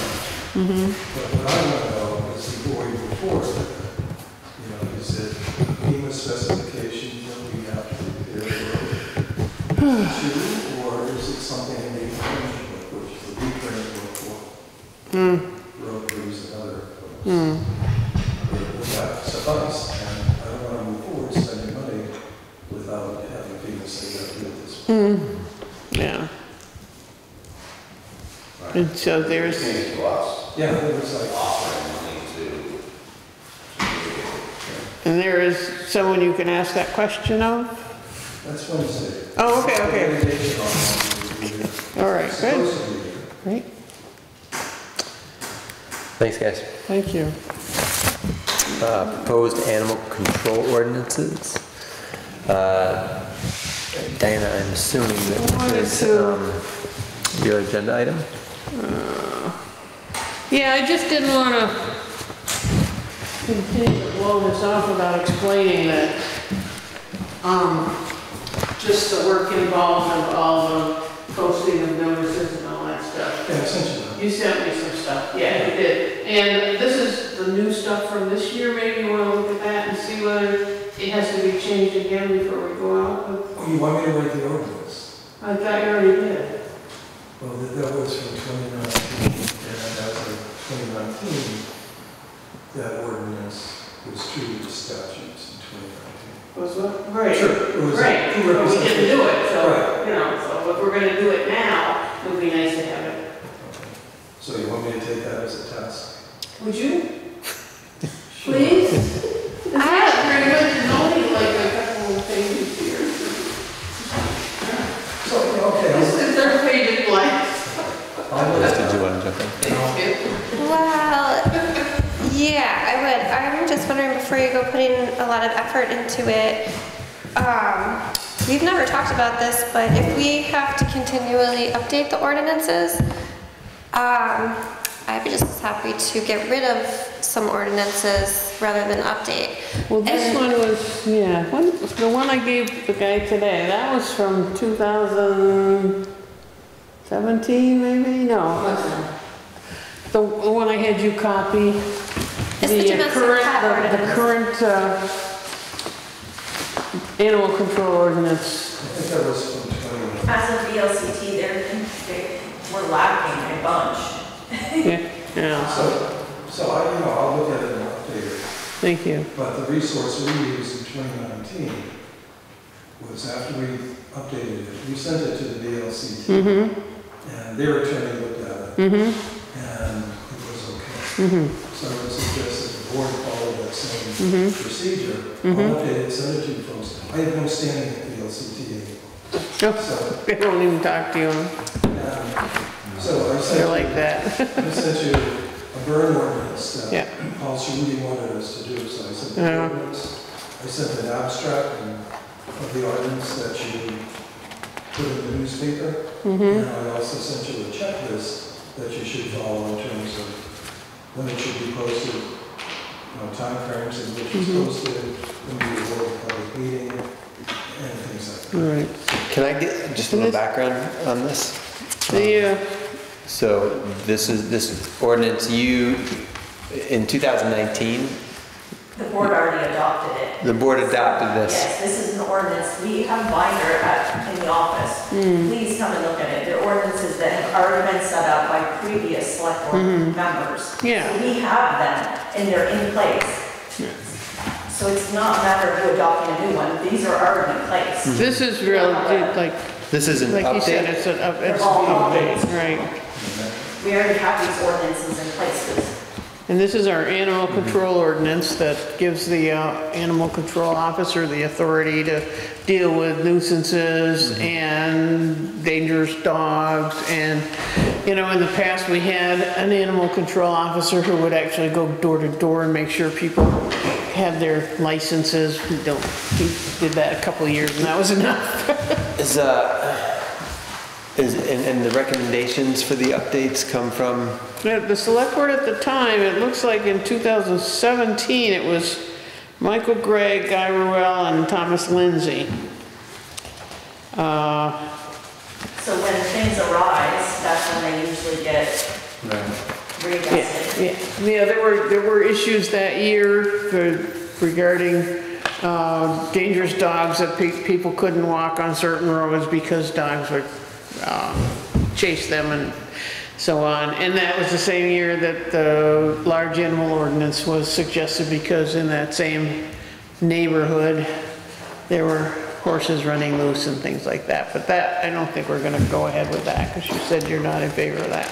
I'm not in favor of any of them, to be honest. But the updates that came, that are suggested came from The legislature. the legislature. But are there suggestions, or they're like, Well, I haven't looked at it. yeah, I haven't read this for years. Could I ask a quick question? This 2019 ordinance, where I think you just asked Skip to update, was that, or update to the 2011 ordinance, was that accepted and became part of the ordinance? Oh, yeah, well, there's no, You were talking about 2017, so I didn't quite. yeah, I thought, so this is, the last one that was drafted and didn't go forward was 2017. And I have here the adoption history. Anyways, best we just... Just to clarify though, I guess I'm asking you, Diana. There is no requirement for our town to have any of these ordinances, right? That's purely by choice? I don't know, I'd have to look up the statute on all of them and see whether or not we are required to have ordinances. Because how does that change? I mean, a board has already approved them. Approved, yeah. But, well, no, they didn't go through the process. Well, the new one, not for the new this one. We one. still have to uphold, somebody comes in, we have to uphold our policy. The one that we've already right. adopted. That was adopted like 2011, I think, yeah. But there's even older, That's still in older ones effect. that, So you would suggest that we just do away with that one totally? I would, for a couple of reasons. One is, we've already seen how hard it is for anyone to enforce anything. The person who's been kind enough to be our animal control officer, I'm happy that he's willing to fill the role, but the things that he described doing when there's a problem with an animal are things that, like, if I, as a person, had a problem with an animal, I would just do those things myself. I would talk to the owner. If I was being attacked or threatened, I would call the police myself. So I'm not, you're talking over me. I'm not really sure why it makes sense, you know, to have the town in charge of enforcing things that we could just as easily have individuals do on their own.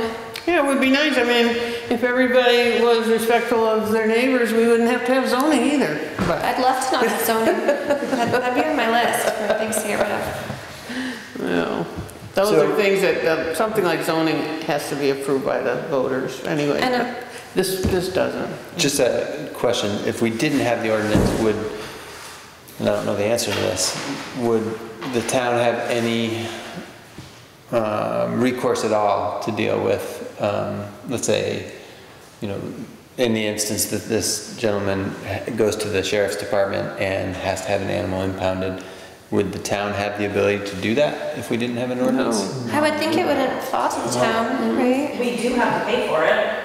No, yeah. But I guess, I mean, would we have any authority to do it if we didn't have an animal ordinance? No. We would not. It would be a liability on us. if we So I did. think there are some benefits in the long run, in my opinion, in the long run. I agree with you that I think it is probably always a good first step for neighbors to talk to neighbors and take care of those things, but at least sometimes, some of these ordinances, maybe we should look at them with a critical eye, when things get really out of hand. Maybe they help us. Not all, maybe not all, but some. I guess I still am a little confused about the update though, that we have to, there's a requirement for an update. I'm just looking at this, and it says Act 160 also gives municipalities this explicit authority to regulate by ordinance the control of livestock running at large. So that's a large animal ordinance that's in Milford.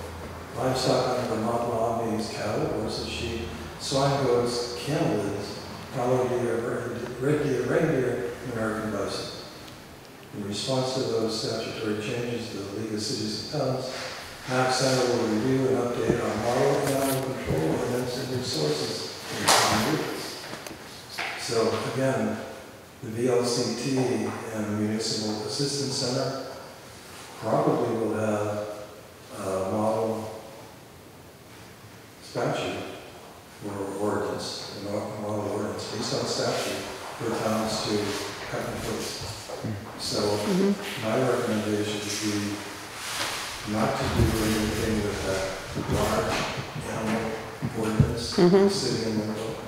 Wait till the League of Cities and Towns is something. Copy that, and that would eliminate that step going back to them. That's if you choose. If we choose to adopt it. Yeah. Have that explicit authority. If you don't choose to have that explicit authority, so be it. So. Do we need any further discussion? Well, are you willing to look into this, review the new legislation and see if there's anything that affects this that you drafted in 2017? Sure. It appears as though it's just the animal. I'm sorry, I can't hear you. It appears as though it's just the animal control officer authority that has changed. Right, I read that part. That's it? It appears as though, but I'll take a look, and I'll look at that. Thank you. Oh, actually, Act 167. You can do that. All right, thanks, Skip. But again, go to the VLCT. Yeah. Okay. We're on to updates and other businesses. I think that if we jump down, it's okay if we just jump down to the town hall roof. I sent both of you my first pass at the scope of work and the RFP. I made a mistake of printing it out. We did, okay. Yeah, it was just a first pass. On But and I on think and that on and on and on. the quick questions that I have, Thank you for doing that. yeah, and it's not done, but it's a first pass. But the necessity for a project, at what level, I think we were gonna eliminate the possibility of some people willing to bid on it that maybe are not bonded, and the necessity for a project of this size for contractors to be bonded. And I don't know the answer to that. I don't know. Huh. I don't know. Okay, because in the scope of work, Michael, that you shared for the Woodbury Library, it required bonding, that the contractor be bonded. Okay, I mean, I would defer to Brandy on that, because that seems to imply to me that, you know, when it's audited by VLCT or whatever, that they may have required that. I don't know that for sure. I don't know why that was in that scope of work, but there must have been a reason. Yeah, I don't know. Why? I never saw the layout of the library construction. Okay, yeah. I can Because share. that grant's not coming through. It may be the spec of just the grant. Well, this is for the roof that we did a few years ago. Not for. It was a RFP for the roof. That's what he at was the using library. as a template, was the one that Yeah. Michael did for the I library. And it sent- had bonding in there, that it be bonded. Insurance, especially. I think it is, yeah, I have no idea why it was there, but there must have been a reason. Okay, so is there someplace I should check to whether it stays in or stays out? Because I know that for folks that are, maybe would be interested in this size project, they're not. I would leave it out if you think it's gonna I mean, I don't know why it was in there. I don't even know what bonding means, to be honest with you, so. I mean, they have to have insurance and they have to have workers' comp. Randy and right? I concur that they do have to have insurance. For sure. Yeah, workers' Yeah. comp, Yeah. that's where we get penalized. If it's not workers' comp, Yeah. Right, that's Okay. that's where we get hit. different than bonding. Bonding is a big That's deal. why they put money out, right? I think so, yeah. Yeah, that's, Right. They have to buy a bond and then they might get their money back. that didn't happen in the That's school. required. Oh, Okay. okay. Contractor did not put up any money. All right, so I'll eliminate that. And then there were some pretty explicit, because that was a shingle roof, there were some pretty explicit like manufacturer details about what types of shingles to use. And when this is a metal roof, it's a little bit different. And I don't know how formal we need to be, but I did talk to the guys at Arcade and they were going to print out a spec sheet on like basically a commercial grade exterior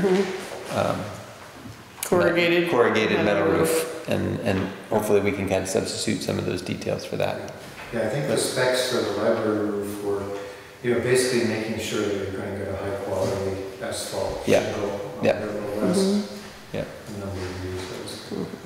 yeah. And talking to the guys, the salesmen, they said that most municipal and commercial roofs that are metal are like a 26 gauge roof, where like lots of homeowners will use a 28.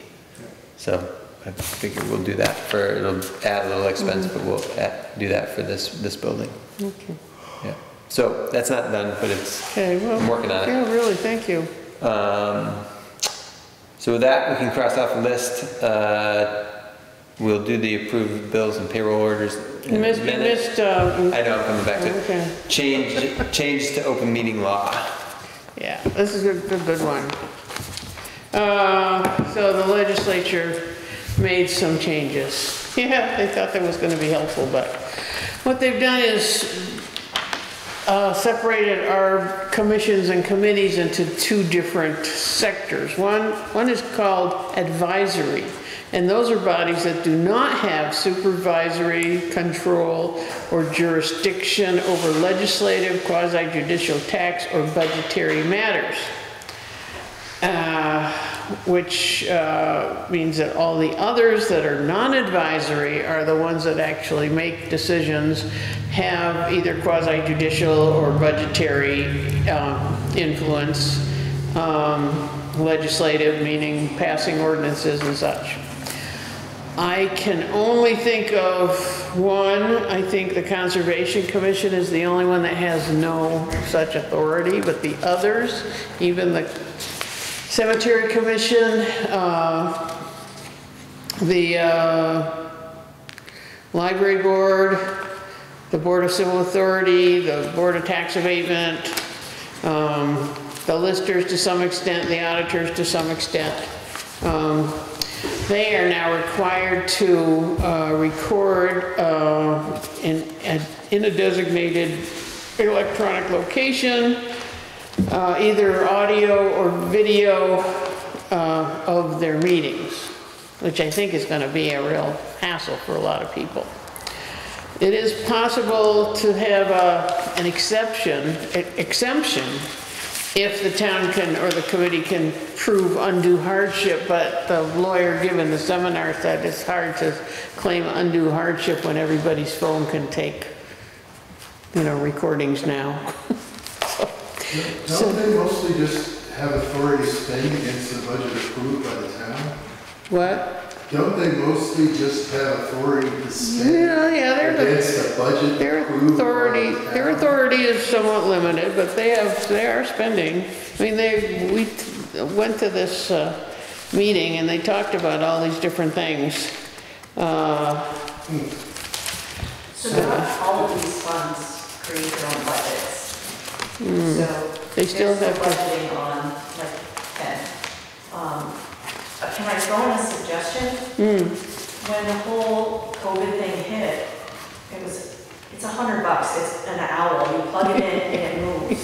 And it records. It's not. It's gone up, oh. Oh, it's Well, it Yeah, was you can get cheap ones off Amazon that. Oh, you say- can get cheap ones for sure. It doesn't need to be that they can just plug it in. I mean, I'm getting concerns from different funds that they're now worried they're gonna have video people, and they don't know how to do it. And So you did, so I sent a memo to all those different chairmen of all those, and I got nothing in response. So I don't know, maybe they've been bothering you instead. So, I mean, the planning commission, as far as I'm concerned, the planning commission has no budget and it's just advisory. You know, there's only a little thing that gives the planning commission. We do minutes. We do minutes. Yeah, I know, but there's one thing where the planning commission can approve a right-of-way for a landlocked parcel. Right. But, you know, I tried to ask that question in the Zoom meeting, but I didn't ask it in person. I asked it through the chat room, and they didn't really give me a good answer because they mentioned the ZBA and things like that, which is different. But hopefully that little piece of the planning commission, that's really, nobody will know that. They're not watching. They're not, Jerome was asleep. Skip, did you Nobody's gonna watch. Go ahead, Skip. I was hoping to use the town's Zoom account, but I tried to get on and I accessed Zoom and it asked for an email address. A what? An email address. So there's an email address associated with the town's That's Zoom that. account. Oh. WRBY. Woodbury Select, it's Select Board, abbreviation, SC123. at gmail.com. gmail.com. So I put in the email address and the password, and it's Zoom asked me, so this is a new device, you know, I'll send, or Zoom sent the 6-digit access code to that the email. email address. No one knows who has that email address. Whoever set it up, it's Laura set it up.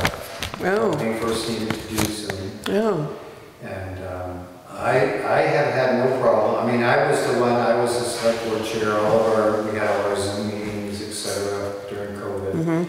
So the address, the Zoom recognizes my laptop address, email address. And there are people, John Reed has used it, and Natalia Zahn has used it, and didn't have any problems at all. So I'm not sure what happened. It may be a and new I'm Zoom able thing. to set up also. Yeah, so, It is a new way to log into Zoom. Zoom just released an update, which probably complicates this. Because I used to be able just to log in with. yeah, you use that planning A commission. username and password. It was the first time, at least in the town's account, that I was asked to put in an email. So I put in the email address and it just went, If that email address is just used for Zoom, share that Gmail address with everybody who uses the That's account, and then the you thing can do it. It's no longer work for us. I wonder if Skip M can find it on Pam's computer someplace. It might be on the assistant town clerk's Assistants, computer, yeah. But come Wednesday, are you coming to the office? no. No, it's not, it's just a Zoom. It's, It's a Zoom, yeah. Danielle has a corporate account, because of where she lives. So right. she uses her personal corporate account. When you get the chance, come drive online, and I'm able to, maybe you can, yeah, reset it to, so we have a, Yeah, I probably could have set it up for you too. But I'm going to try to set up one just to see what happens. So regarding the select board, we're lucky to have publicly available recording. You are lucky. Yeah, and Skip brought up the question of whether possibly HCTV might have some proprietary interest. But I talked with Jim, Kelty. yeah, Kelty today. He said he had never heard that. Well, I can put it on, I think I sent you an example of how. Yes, right. Go to the Yep. town webpage. Yeah. My only concern was, is it going to be a copyright infringement? Right. I kept pulling it off their site and posting it onto our site. Yeah, he didn't seem to think that would be a problem. He was looking at the Hardwick Select Board site, and they just have a link right to the HCTV site for people who want to look at the wonderful videos. So how does that solve for all of the other committees? Yeah, no, that's not going to help the others. And, you know, recording on a machine or a meeting on a phone, you know, sure you'll have a recording of it, but it would be pretty excruciating to try to. So $1,000 for an owl that all the committees can use? Why is that such a? Well, we have a whole remote. But nobody wants to learn how to do it, and one person, putting it all on one person isn't gonna happen here. Right. It's simple. It really is simple. What's simple? The owl. I'm running it. Thank you. The owl? Yeah, okay. No, I thought you said $100, and now you said The $1,000. one I looked on Amazon, You can but find cheap ones that Yeah. don't do the job. I Yeah, wonder like what the sound quality would be, you know, with the cheap ones. If you're 18 feet from it, it's really fine. So an Okay. owl, a little table in the middle of this room would solve your problem. And I would invest in some name tags so that when the owl turns to look at you, Right. people know who they're looking at. yeah, You know, I look at yours to try to write up your select board meeting, and I don't know who's saying what. So until Robin posts or whoever posts the minutes, I can't even write the minutes from the video. You think a cheaper version of the owl would also have the 18-foot radius? I guess it would probably be case by case, right? I think somebody's gonna have to volunteer to learn the ropes and teach these different board chairs how to do it, That's the Zoom, you mean? to do the recording for their meetings. I think that's a lot because I know it's a especially when lot. there's I know turnover it is a with lot, the but- chairs, like, What? especially when there's turnover, you know what I mean? I Like, know. one person may not I remain. know, that's why I thought this was alarming, basically. Ridiculous. My opinion is this whole thing is ridiculous. It's what? It's ridiculous. Oh, yeah, oh, I agree. I mean, for a small little town I like agree. Woodbury, to expect. That's why I wouldn't worry about that planning commission thing, 'cause- but the Maybe other. we should just have some, you know, iPhones are ubiquitous, maybe we should just have somebody turn on their iPhone and say, okay, that's recorded, and if you want to try to get the information from it, go ahead. I mean, if it covers the legality. Well, it has to be posted, I sorry, just heard 3 people talking. I'm sorry, it has to be posted for 30 days after the minutes are posted. So, yeah, but it, And it could be an audio recording. yeah. That The seems, audio recording, I'll post it online. yeah, that seems like the most logical That solution. does have a digital recorder, audio recorder. I have it, because it was never really getting used. I tried to I use it never really online. figured it out.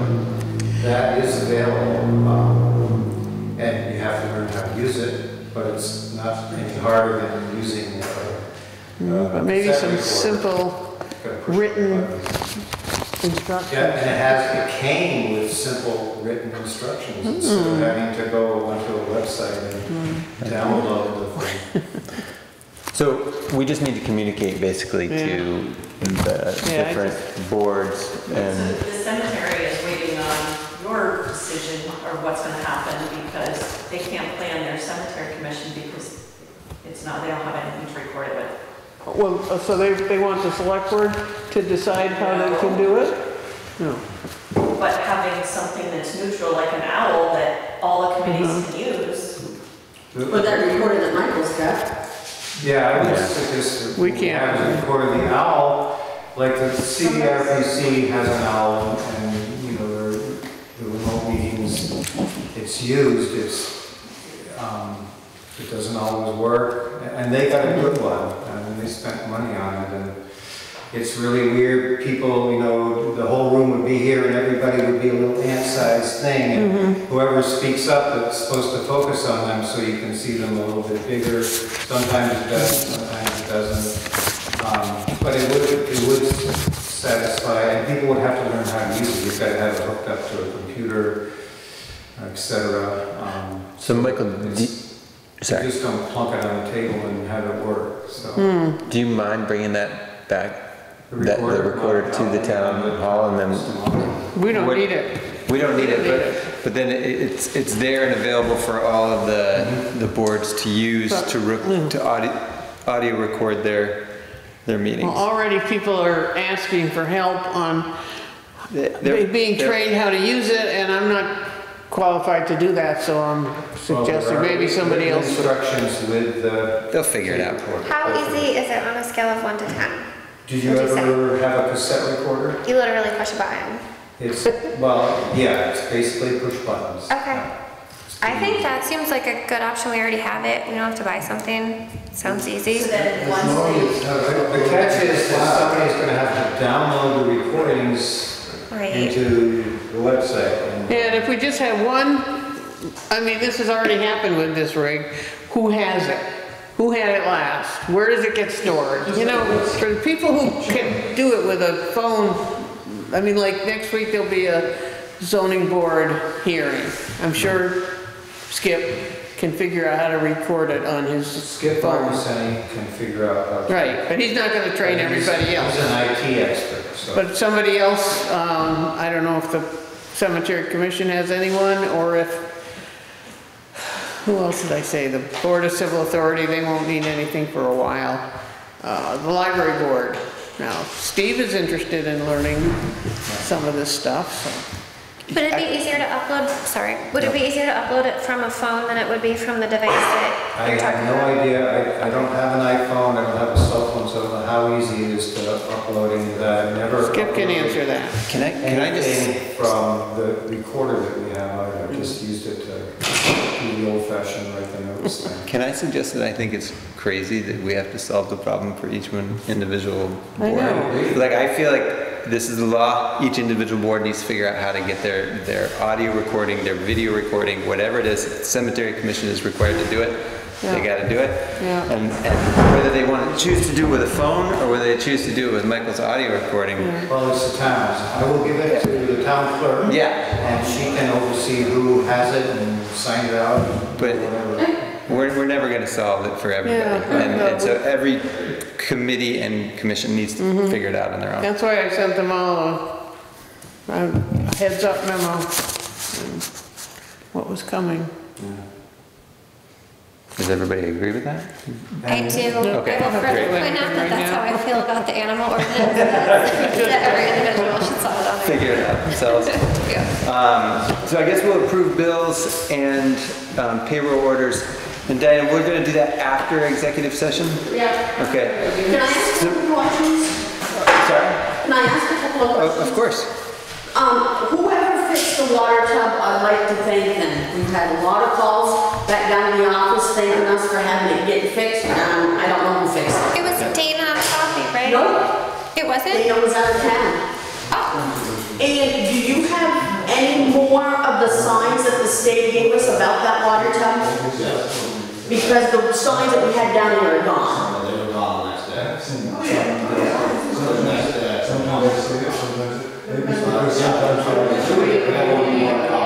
Okay. Change it to the end because Chris wasn't having really time to look at things. And then we had a complaint from a resident about another resident's property that they have left the area, left all of the garbage there, the animals have gotten into it, and it's all over everywhere. And he would like select board / health department to take a look at it. So are you talking about something I should have heard? Yes. Okay. Because you're both. I'm, what? We have Because you're both. another health complaint that Yeah, sounds like okay. we need to go look The at. one on Eric's Cove? No, another one. Another one? Oh, interesting. Okay. that has abandoned the property. We can talk about that during our executive session if you want to stay for that part. Which would be the second one. But let's just,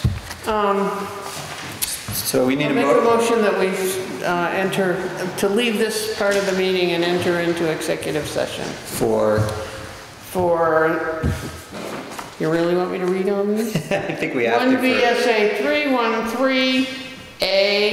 313A1 B, employee agreements, huh? Yeah, you can just write, do the employee agreements. Okay, and one possible litigation, appointment of a public officer, we probably don't need to do that one because we already appointed the dog officer. And public safety, we're gonna have an opportunity to talk about what Lizzie already talked about. Great. West Woodbury. Thanks, guys. Bye. We'll see you. All right. So you can go too, executive session. Huh? I heard it. Oh, I made a motion. Motion, yeah. All Second. those in favor? Aye. Okay. Before, is there going to be a chance to ask if there are any questions before you actually approve the motion? Sure. Thank you. All right. Do you expect to take any action exiting those executive sessions? I think the only one. We always do. Yeah. I think the only one would have been the appointment of a public officer, but we did that as the animal control. No, sir. No. Yeah. Thanks. Yeah, thank you. Thank you. Thanks, Yep, Jerome. you're done.